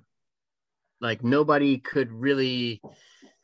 had any really ranged attacks. We didn't have like a rogue or a spellcaster. And so what they decided is that we had one really strong character and one kind of like sneaky character. And it was like, okay, well, I'm going to run at him. I'm going to run at him. He's going to take his shield and like, I'm going to jump onto his shield and he's going to throw me up in the air.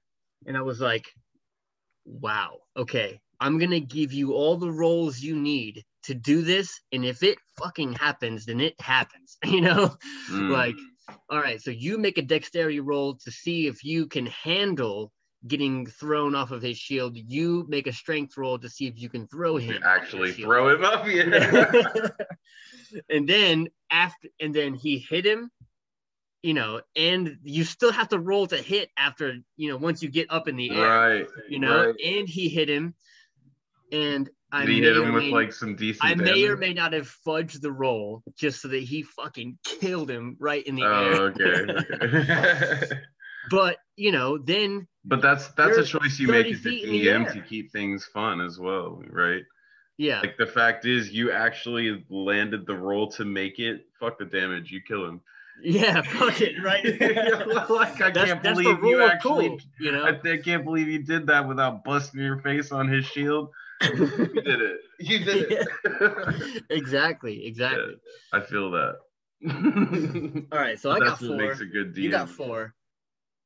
I think I have my 1 through 4 right here. Okay, well, I don't know what order come up with your order. I know. I don't know what order they're in yet, but I can be pretty certain that if I haven't thought of number 5, it's not in my top 4, right? So exactly. That's why I put Final Fantasy right there on number 4.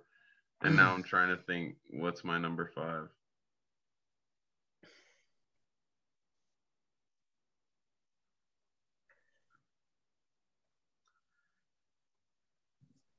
I don't know if it'll be. Ooh, that's a good one too. To be fair, I mean, if you want to go by like hours played, like you were saying, then Stronghold almost has to be my number 5 because I have put that much time in that game. Because I had like months where I spent 16 hours a day playing that game or more. Even when I was at work, at a certain point, I was on TeamSpeak on my phone all day, on Raid Call on my phone all day, listening to people tell me what was going on and making decisions actively because I was a faction leader. Yeah.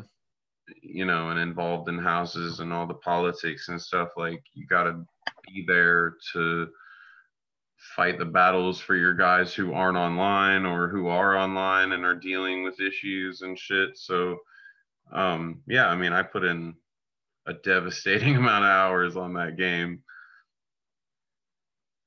I mean, to the point that my wife, who I met playing the game, was like, "You're putting in too many hours on this fucking game." Yeah, definitely. Oh, you know what? Oh man, I feel like I gotta put it in there. What is it? That 5 slot, it's gonna go to Warrock. Oh. And the basis for my putting that in the 5 slot, and for those that don't know, Warrock is a first-person shooter, and it was made by some off the mainstream gaming company, but it existed in Korea and it existed here, but they were two different servers. And so I learned about it in Korea and I got really good at playing it in Korea with Korean players. And then I came here and everybody sucked. So I was really, really good. And I put in a lot of time on that game as well. And that game was really what spurred my interest in it, first person shooters, because I played that before Call of Duty 4. Yeah. So, and that game also is kind of what made me not a god, but like really, really good at shooters.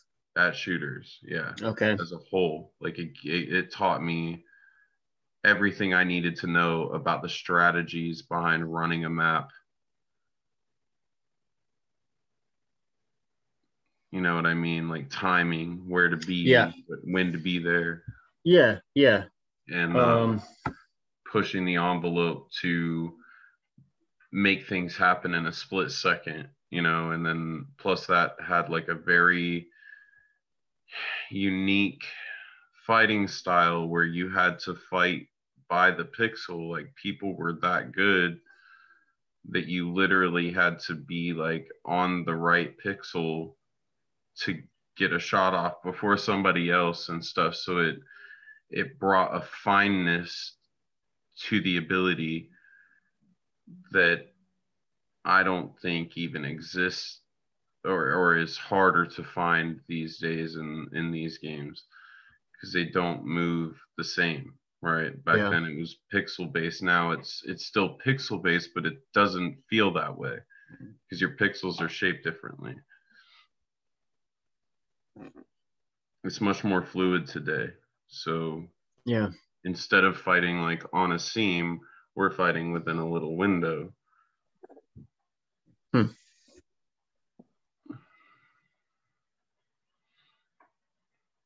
So that rounds out my top 5.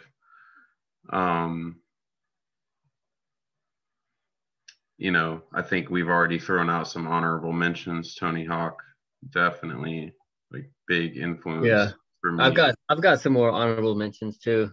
As silly as it sounds, I really loved the old NASCAR games that I used to play as well. Yeah, man. Like, I got tons and tons of enjoyment out of like learning the tracks and how to run each track and stuff. And I've been playing this newer NASCAR game recently, and like there are no tutorials on this shit at all. So you got to figure it out. Oh, really? And like I put this shit on easy. So my brakes are being helped, my steering's being helped, everything's being helped, and I can't figure this fucking game out, man. I'm literally gonna have to resort to going to YouTube and watching some stuff and figuring out how to thankfully we have that available to us. Right. All right, so run through your list real quick. So, Call of Duty, number 1. Number 2, League of Legends. Number 3, Diablo. Number 4, Final Fantasy X. Number 5, Warrock. All right.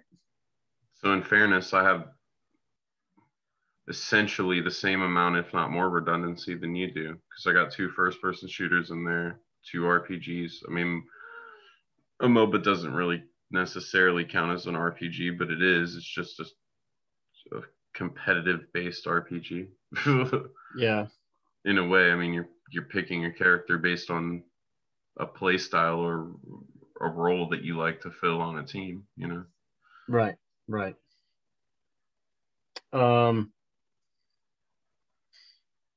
right. So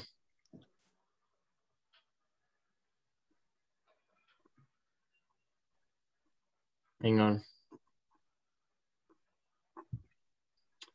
I still don't have my number 5 set in stone. Because of redundancy, I am not going to pick The Witcher 3 as my number 5. Okay. But I do know that you love that game. So, Yeah, I mean, I that's... love that game. To anyone who hasn't played that game, fucking play it, because that is a really great game, honestly. But it's because of redundancy and because your character already has a name. Yep. The same is true for me with 2 Human. I was just thinking that same thing. Like, I know you remember 2 Human. I used to preach it to you. We got it at one point. I still played the shit out of it. I just downloaded it the other day for free on Xbox Live, and I played it again. But, like, same deal. I love the game, but the redundancy behind, like, doing the same grind over and over again, plus the fact that your character's name is Balder, is a drawback.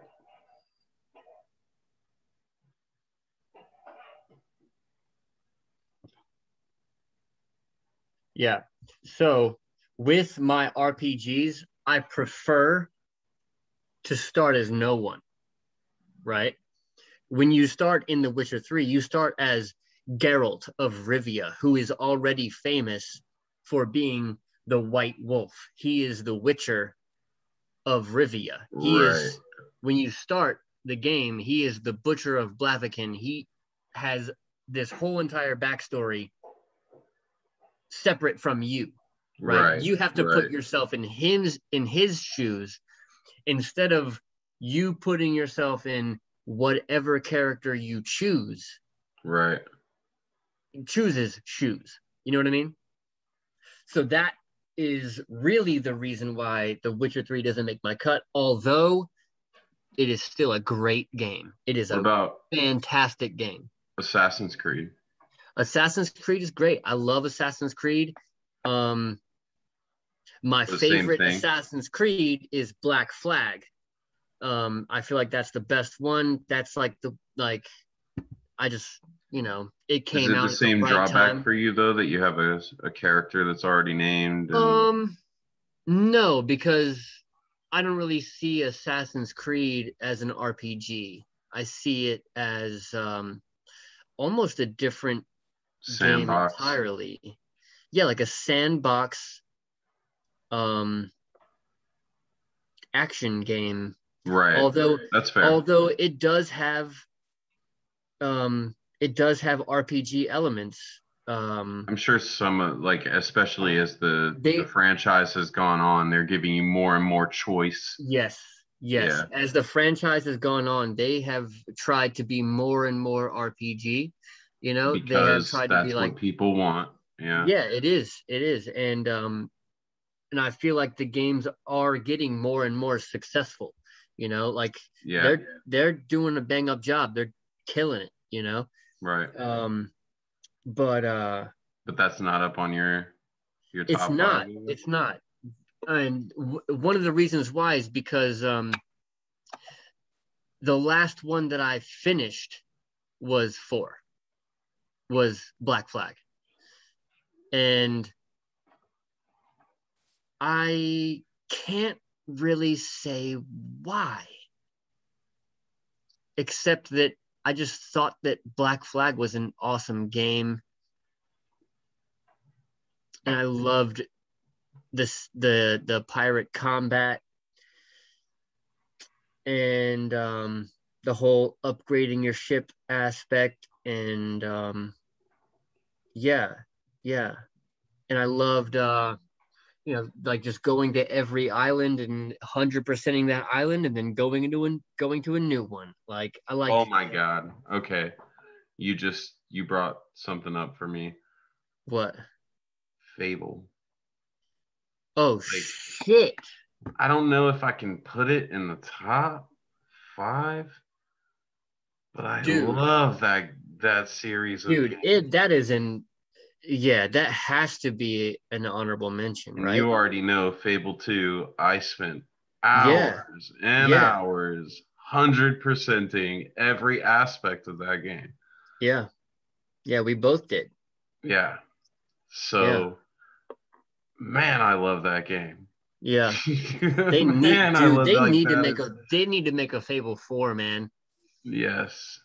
They really need to make a Fable 4. And they need to go hard.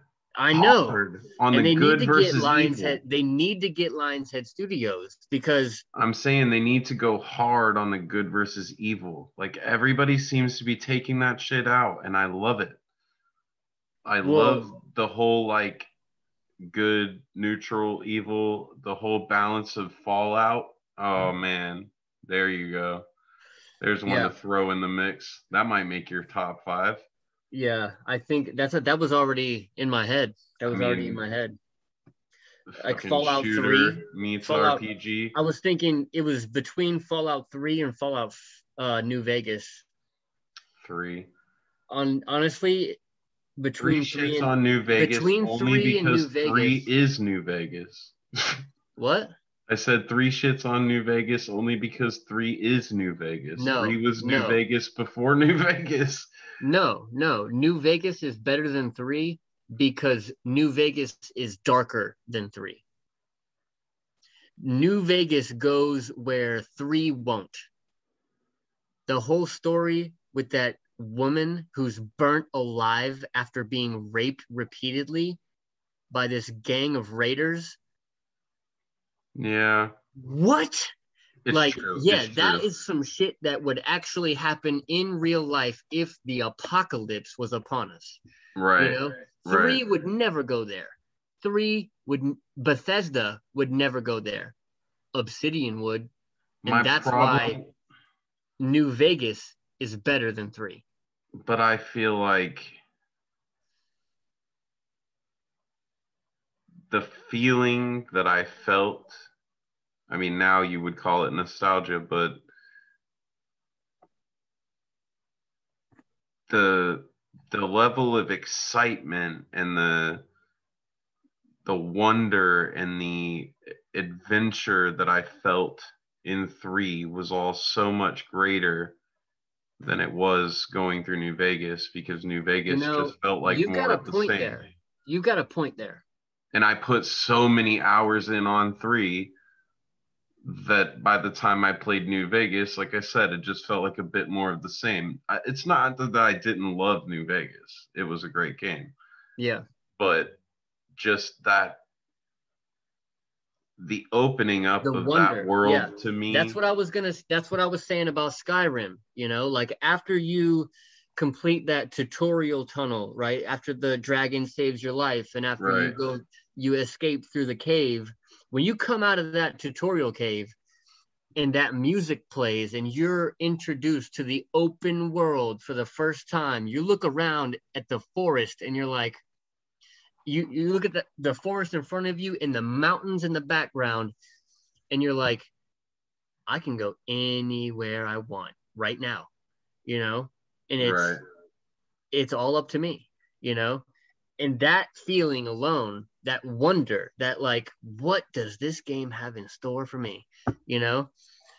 That's what I'm saying. That's an important thing. That is an important thing. And you're right. And that's why 3 easily for me tops New Yeah. Vegas. When you walk out of that vault and that I mean, sunlight it even hits you in tops the face for 4. the first time. It Yeah. even tops 4 for the same exact reason. Like, I loved 4. I loved all of the new kind of stuff that they built into 4. I hated the fact that they took away the good versus neutral, evil, all that. The I mean, they still have it a little bit. alignment. They It's have a it a little little bit. bit, but it's not what it used to be. Yeah. And I There's not loved like an that. I actual loved bar. that aspect of Yeah. Fallout, just like I Yeah. loved that aspect of Fable. You know, just Yeah. like I love that aspect of D&D. Yeah. Yeah. That's a good point. That's a really good point. Um, yeah. And there's such a fine line between each of those things, and that's what makes it so awesome. Like, when you're playing Fallout and you want to steal something, it's a bad thing, but you need that fucking cool thing, or you need that thing that you're like really low on, bottle caps or stim packs or this, that, whatever. Like, but you're gonna take a penalty for it. Yeah. But you needed it, so you did it, and now you got to work back to being good again and stuff like that. Like, I Yeah. really loved that aspect of the game. It put an extra layer of challenge in there on top of just doing a regular grind. Yeah. And yeah, Fable does the same thing. Exactly. Yeah. Especially Fable 3. I mean, I prefer the way that Fable 2 did it as far as the good and evil, where if you're an evil person, like your entire visage changes. That's what I love. Yeah. Yeah. Like if you're an evil fucker, then you turn into a demon, you You know? grow horns and You turn grow into a horns, demon. your skin turns red, all of that, you Right. know? Whereas in Fable 3, like the color of your wings change. You know, you get black devil wings instead of angel wings when you do a sword flourish. You know, it's bullshit. Right. Um, Exactly. And that's what I'm saying. I wish they would have never let up on that in either game.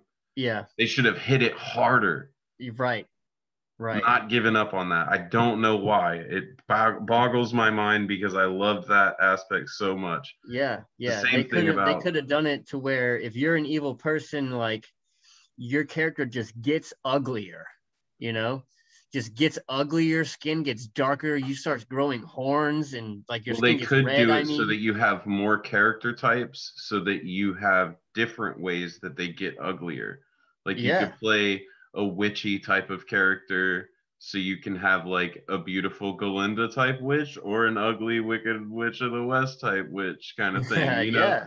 Yeah. Or Yeah. you play kind of your standard male character like they have, you know what I like, your standard male character basically, and you turn into like a good warlock or a bad warlock, or Yeah. or like that, like an angel or a demon. Yeah. They could play around with different what's the word for it? Not just character types, but Tropes or archetypes. archetypes. Yeah. Mm. Yeah. They put so much focus on like you can build your one character into these different paths. They could just also do like different characters that follow different paths harder. Yeah. You get what I'm saying? Like, you could choose a sorcerer type of character that focuses more on sorcery, and then that sorcerer type character looks different based on whether you're good or evil.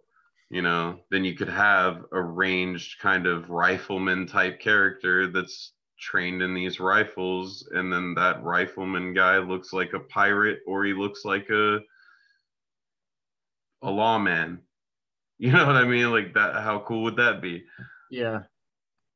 All right. So I have it. I swear to God, they need to put me on these development teams. I swear to God, dude. I My know. ideas It's just like make so much money. someone just needs to listen to my ideas and then do them.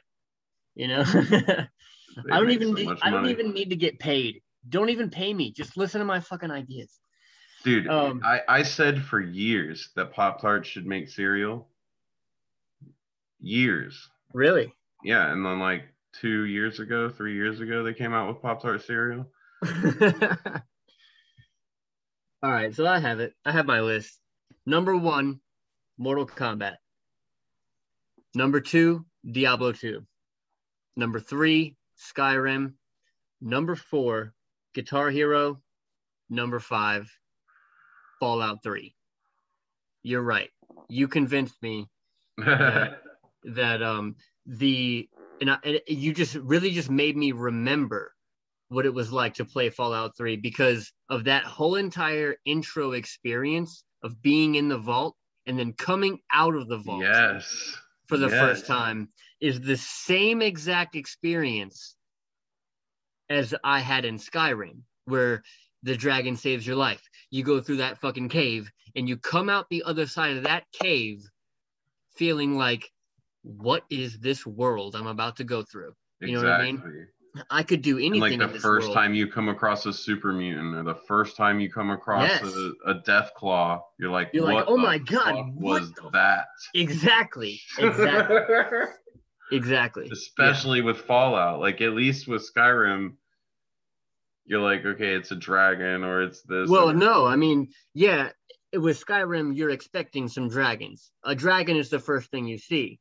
But But I'm saying like you're not seeing much of stuff you haven't really seen before across every other RPG you've ever that's not played or exactly read true. or That's not exactly true. Like, you don't have, like, you don't hear about Spriggans or Wisp mothers in uh regular fantasy. please explain. Okay, so a Spriggan is a creature of the forest, a female archetype, um, kind of like a dryad in, um, kind of like a dryad in, um, Magic. what is a dryad in Magic? Well, like a woodland type of character. Yeah, a woodland, like in D&D, it's like a woodland tree walker. They move through the trees and they communicate with the forest and they protect the forest, right? So that's what a Spriggan is. Yeah, It's a exactly. it's a female. In Skyrim, all Spriggans are females. But the first time you see one, you're like, what in the fuck? That thing just came out of nowhere and it is fucking me up. Right. Like you didn't do shit. You just were walking through the forest, you know, and this thing just came out of the trees, Right. literally was not there a second ago and now is there. And like they're like, you don't really want to fight a Spriggan until you're like level 20, Right. you know. Well, it's like the same thing with the death claw. You're like, what is that thing in the distance? I'm gonna shoot it. And then you shoot it and it comes and fucks your face.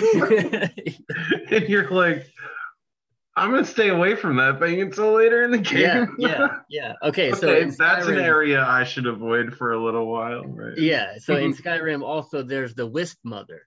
Wisp Mothers are like kind of a higher level version of the Spriggan, right? But you only see those if you're in the snowy mountains. Gotcha. But the first thing, the interesting thing about them is like they will lure you toward them if you're a new player, you know. If you are a new player and you're like level 20 and you see this like glowy orb pass by you, you're like, oh shit, what the hell was that? And you just follow it. Like, don't do that.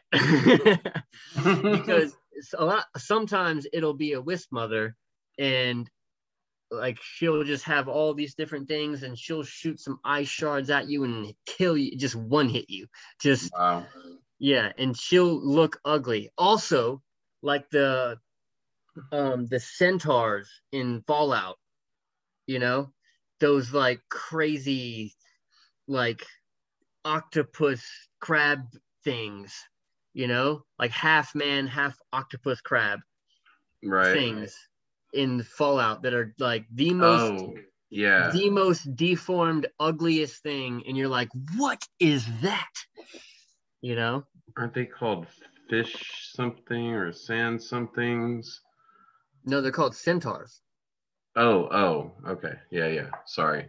I thought you were talking about actually I thought you were talking about the those like The beetle crab, things. the No, crabs. mirrors.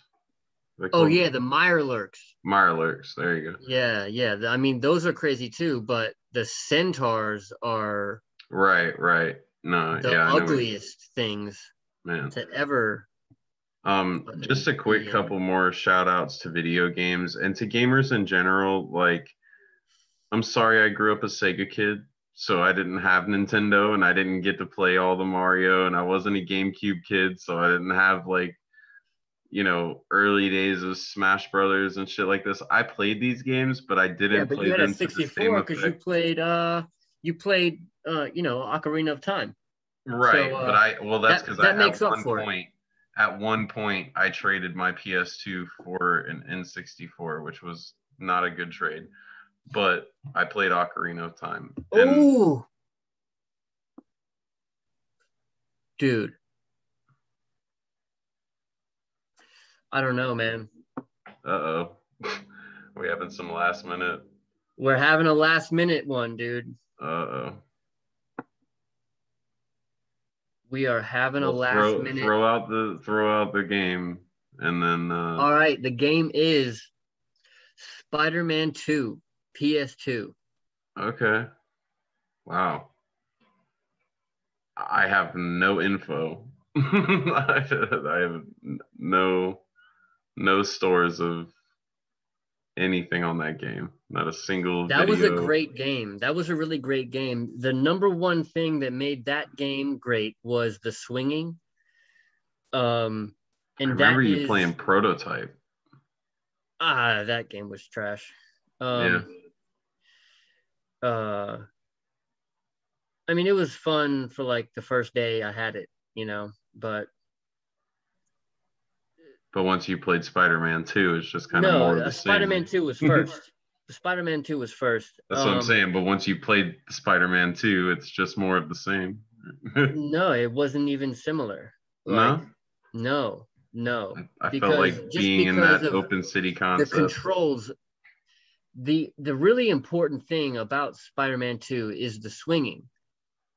Like, it was so much fun just to swing around New York City. And I mean, the whole entire city in that game was modeled after the real New York City. Like, I remember watching movies based set in New York City and seeing a landmark and being like, "Oh, that's in my game." You know? Right, right. Like, "Oh, that That's pretty building is in my cool. game." That little Especially as a flag thing. teenager. Yeah. Yeah. That's in my game. I went there in my game. I climbed all over that as Spider-Man. You know? Like, I remember shit like that. Right. Um You but think that would also put that somewhere on your list though? I feel like it should be on my list. I feel like Just it off should. nostalgia alone? Yeah. Yeah, I feel like Is it good enough to bump off Fallout? I know, right? That's what I'm thinking. That's what I'm thinking. I mean, It that's might be good entirely enough to your bump off personal Fallout. choice. I have Yeah. no information to add or detract from your Spider-Man 2 experience. I don't know. So, I'm gonna put it as equal. put it as a tie for number 5. Yeah. I mean, that's Yeah. why So we're doing Spider-Man shout 2 outs to for the games too, like PS2 is a Mario tie Party. for Fallout 3. Say again. Spider-Man 2 for the PS2 is a tie for Fallout 3 for the 360. Right. Actually, you know what? One that I honestly should have on my list, but I'm gonna put it as a number 6 even. Um, Pokemon, man. What Pokemon? Fucking every one from the original. Game Boy? Fucking red, blue, yellow, green, ruby, silver, gold, all that Okay. shit. Or well, Yeah, I mean silver, those are gold, definitely iconic, ruby, emerald, all of childhood it. games. Dude, I loved Pokemon. Yeah. I've always wished that they made like a Pokemon game like those for your phone, you know? Well, that's Like what Pokemon Go is. No, it's supposed to not. be. It's not. It's not, but you're right. You're right. I agree. I love Like those games. they should have like a legitimate, like they should just redo I'm sure somebody could teach you Pokemon. how to jailbreak your phone and turn it into a freaking Nintendo and put Pokemon on that shit. There are emulators. There are emulators But a that you can get. legitimate way to, I know what you're saying, to Yeah. not pirate the game and Yeah, actually pay I for mean, it. dude, And they would make so much money off of that. I don't know why they haven't done it, you know? Like just update the graphics a little bit, right, and just throw it up there, right. It's a People multi-million will dollar buy app, that. I'd buy it in a heartbeat. right? Just to have it. Yeah, just to have it. I'd play it too. I wouldn't just buy it and play it once. I'd play the shit out of that.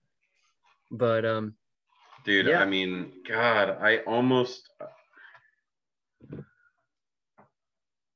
What are you thinking now? Actually, hold that thought.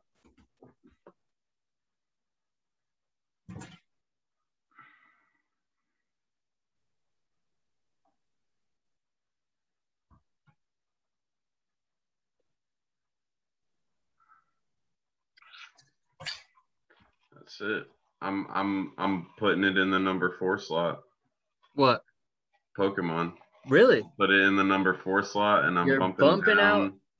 I'm bumping down Final Fantasy, and I'm bumping out War Rock. Okay.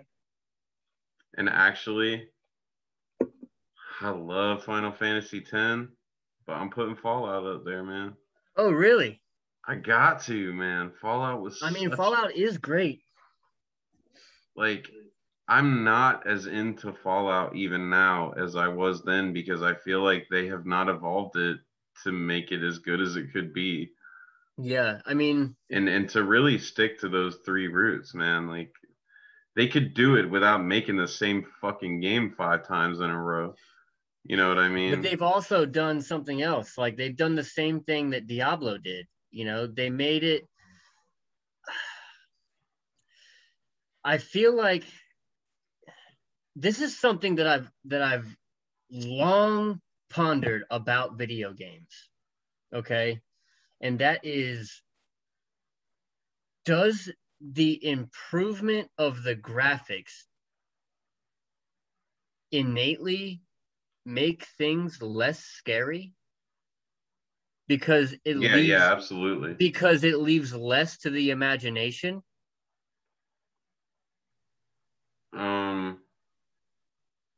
That is something, right? I don't think it There's leaves some. less I to the feel like, imagination. I think it feels less real than it did initially. It's like with movies. but how? Because it looks less real when it's pixelated. But like with movies, though, like when that's the best you have at the time, that's what you're going off of. And then when you have better later, it doesn't hold up the same, you know? Like The Exorcist and stuff like that. Like it just Dude, doesn't. oh my God. Like it's fucked up. It's still fucked up today, but it doesn't hold up as a scary ass movie like it did for its time. Yeah. Like back then, it was fucking scary to see her spin her head around, puking all over the room and shit like Yeah. that. But nowadays, it just doesn't hold up. Like the same is true for games. I haven't even seen it since I first saw it. But I only have memories of it, and those memories are horrifying. Right. But if you went back and played like Silent Hill, you wouldn't still be scared of it the same way you were back then. And it's not just because Yeah. you know what's coming, it's because the graphics aren't as good as they were or as they are now. You know it's not real. You know what I mean? But back then, like that was as real as it got. You thought that shit was about to come through your TV. I mean, not really though. Not really though, because the technology of like films was so good. Like scary movies, like around the time that I was playing um Silent Hill 4 was the same time that Saw was out, you Right. know?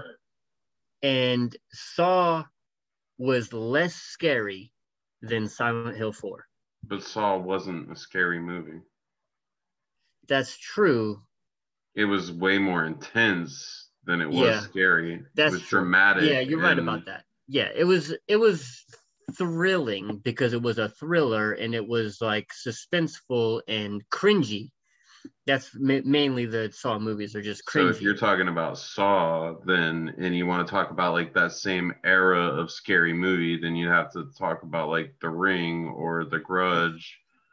Yeah. Okay. Yep. The Ring is a good one. In which case, The Ring was fucking terrifying when it came out. Yeah. It doesn't hold up today. Yeah, The Ring was scarier than Saw, but it wasn't like way cringy scarier. like Saw. Did you ever watch The Ring? Yeah. You watched the whole thing? Yes. Oh, I've seen The Ring multiple times. I haven't seen it in a long time, granted, but it doesn't hold up. But I feel like being in control of your character is a big part of that. But that furthers my point even, because like The Ring, when she first comes out of the TV, is literally like one of the scariest fucking things I've ever seen in movies. Really? But it doesn't hold up, so it's not scary to me anymore. I mean, of course. But like, shit, you say of course, but there's scary movies that I won't even fucking try today. Really?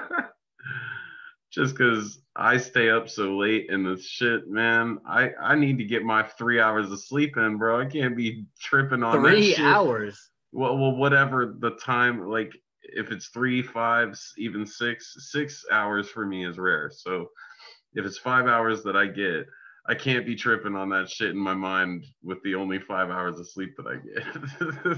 Damn.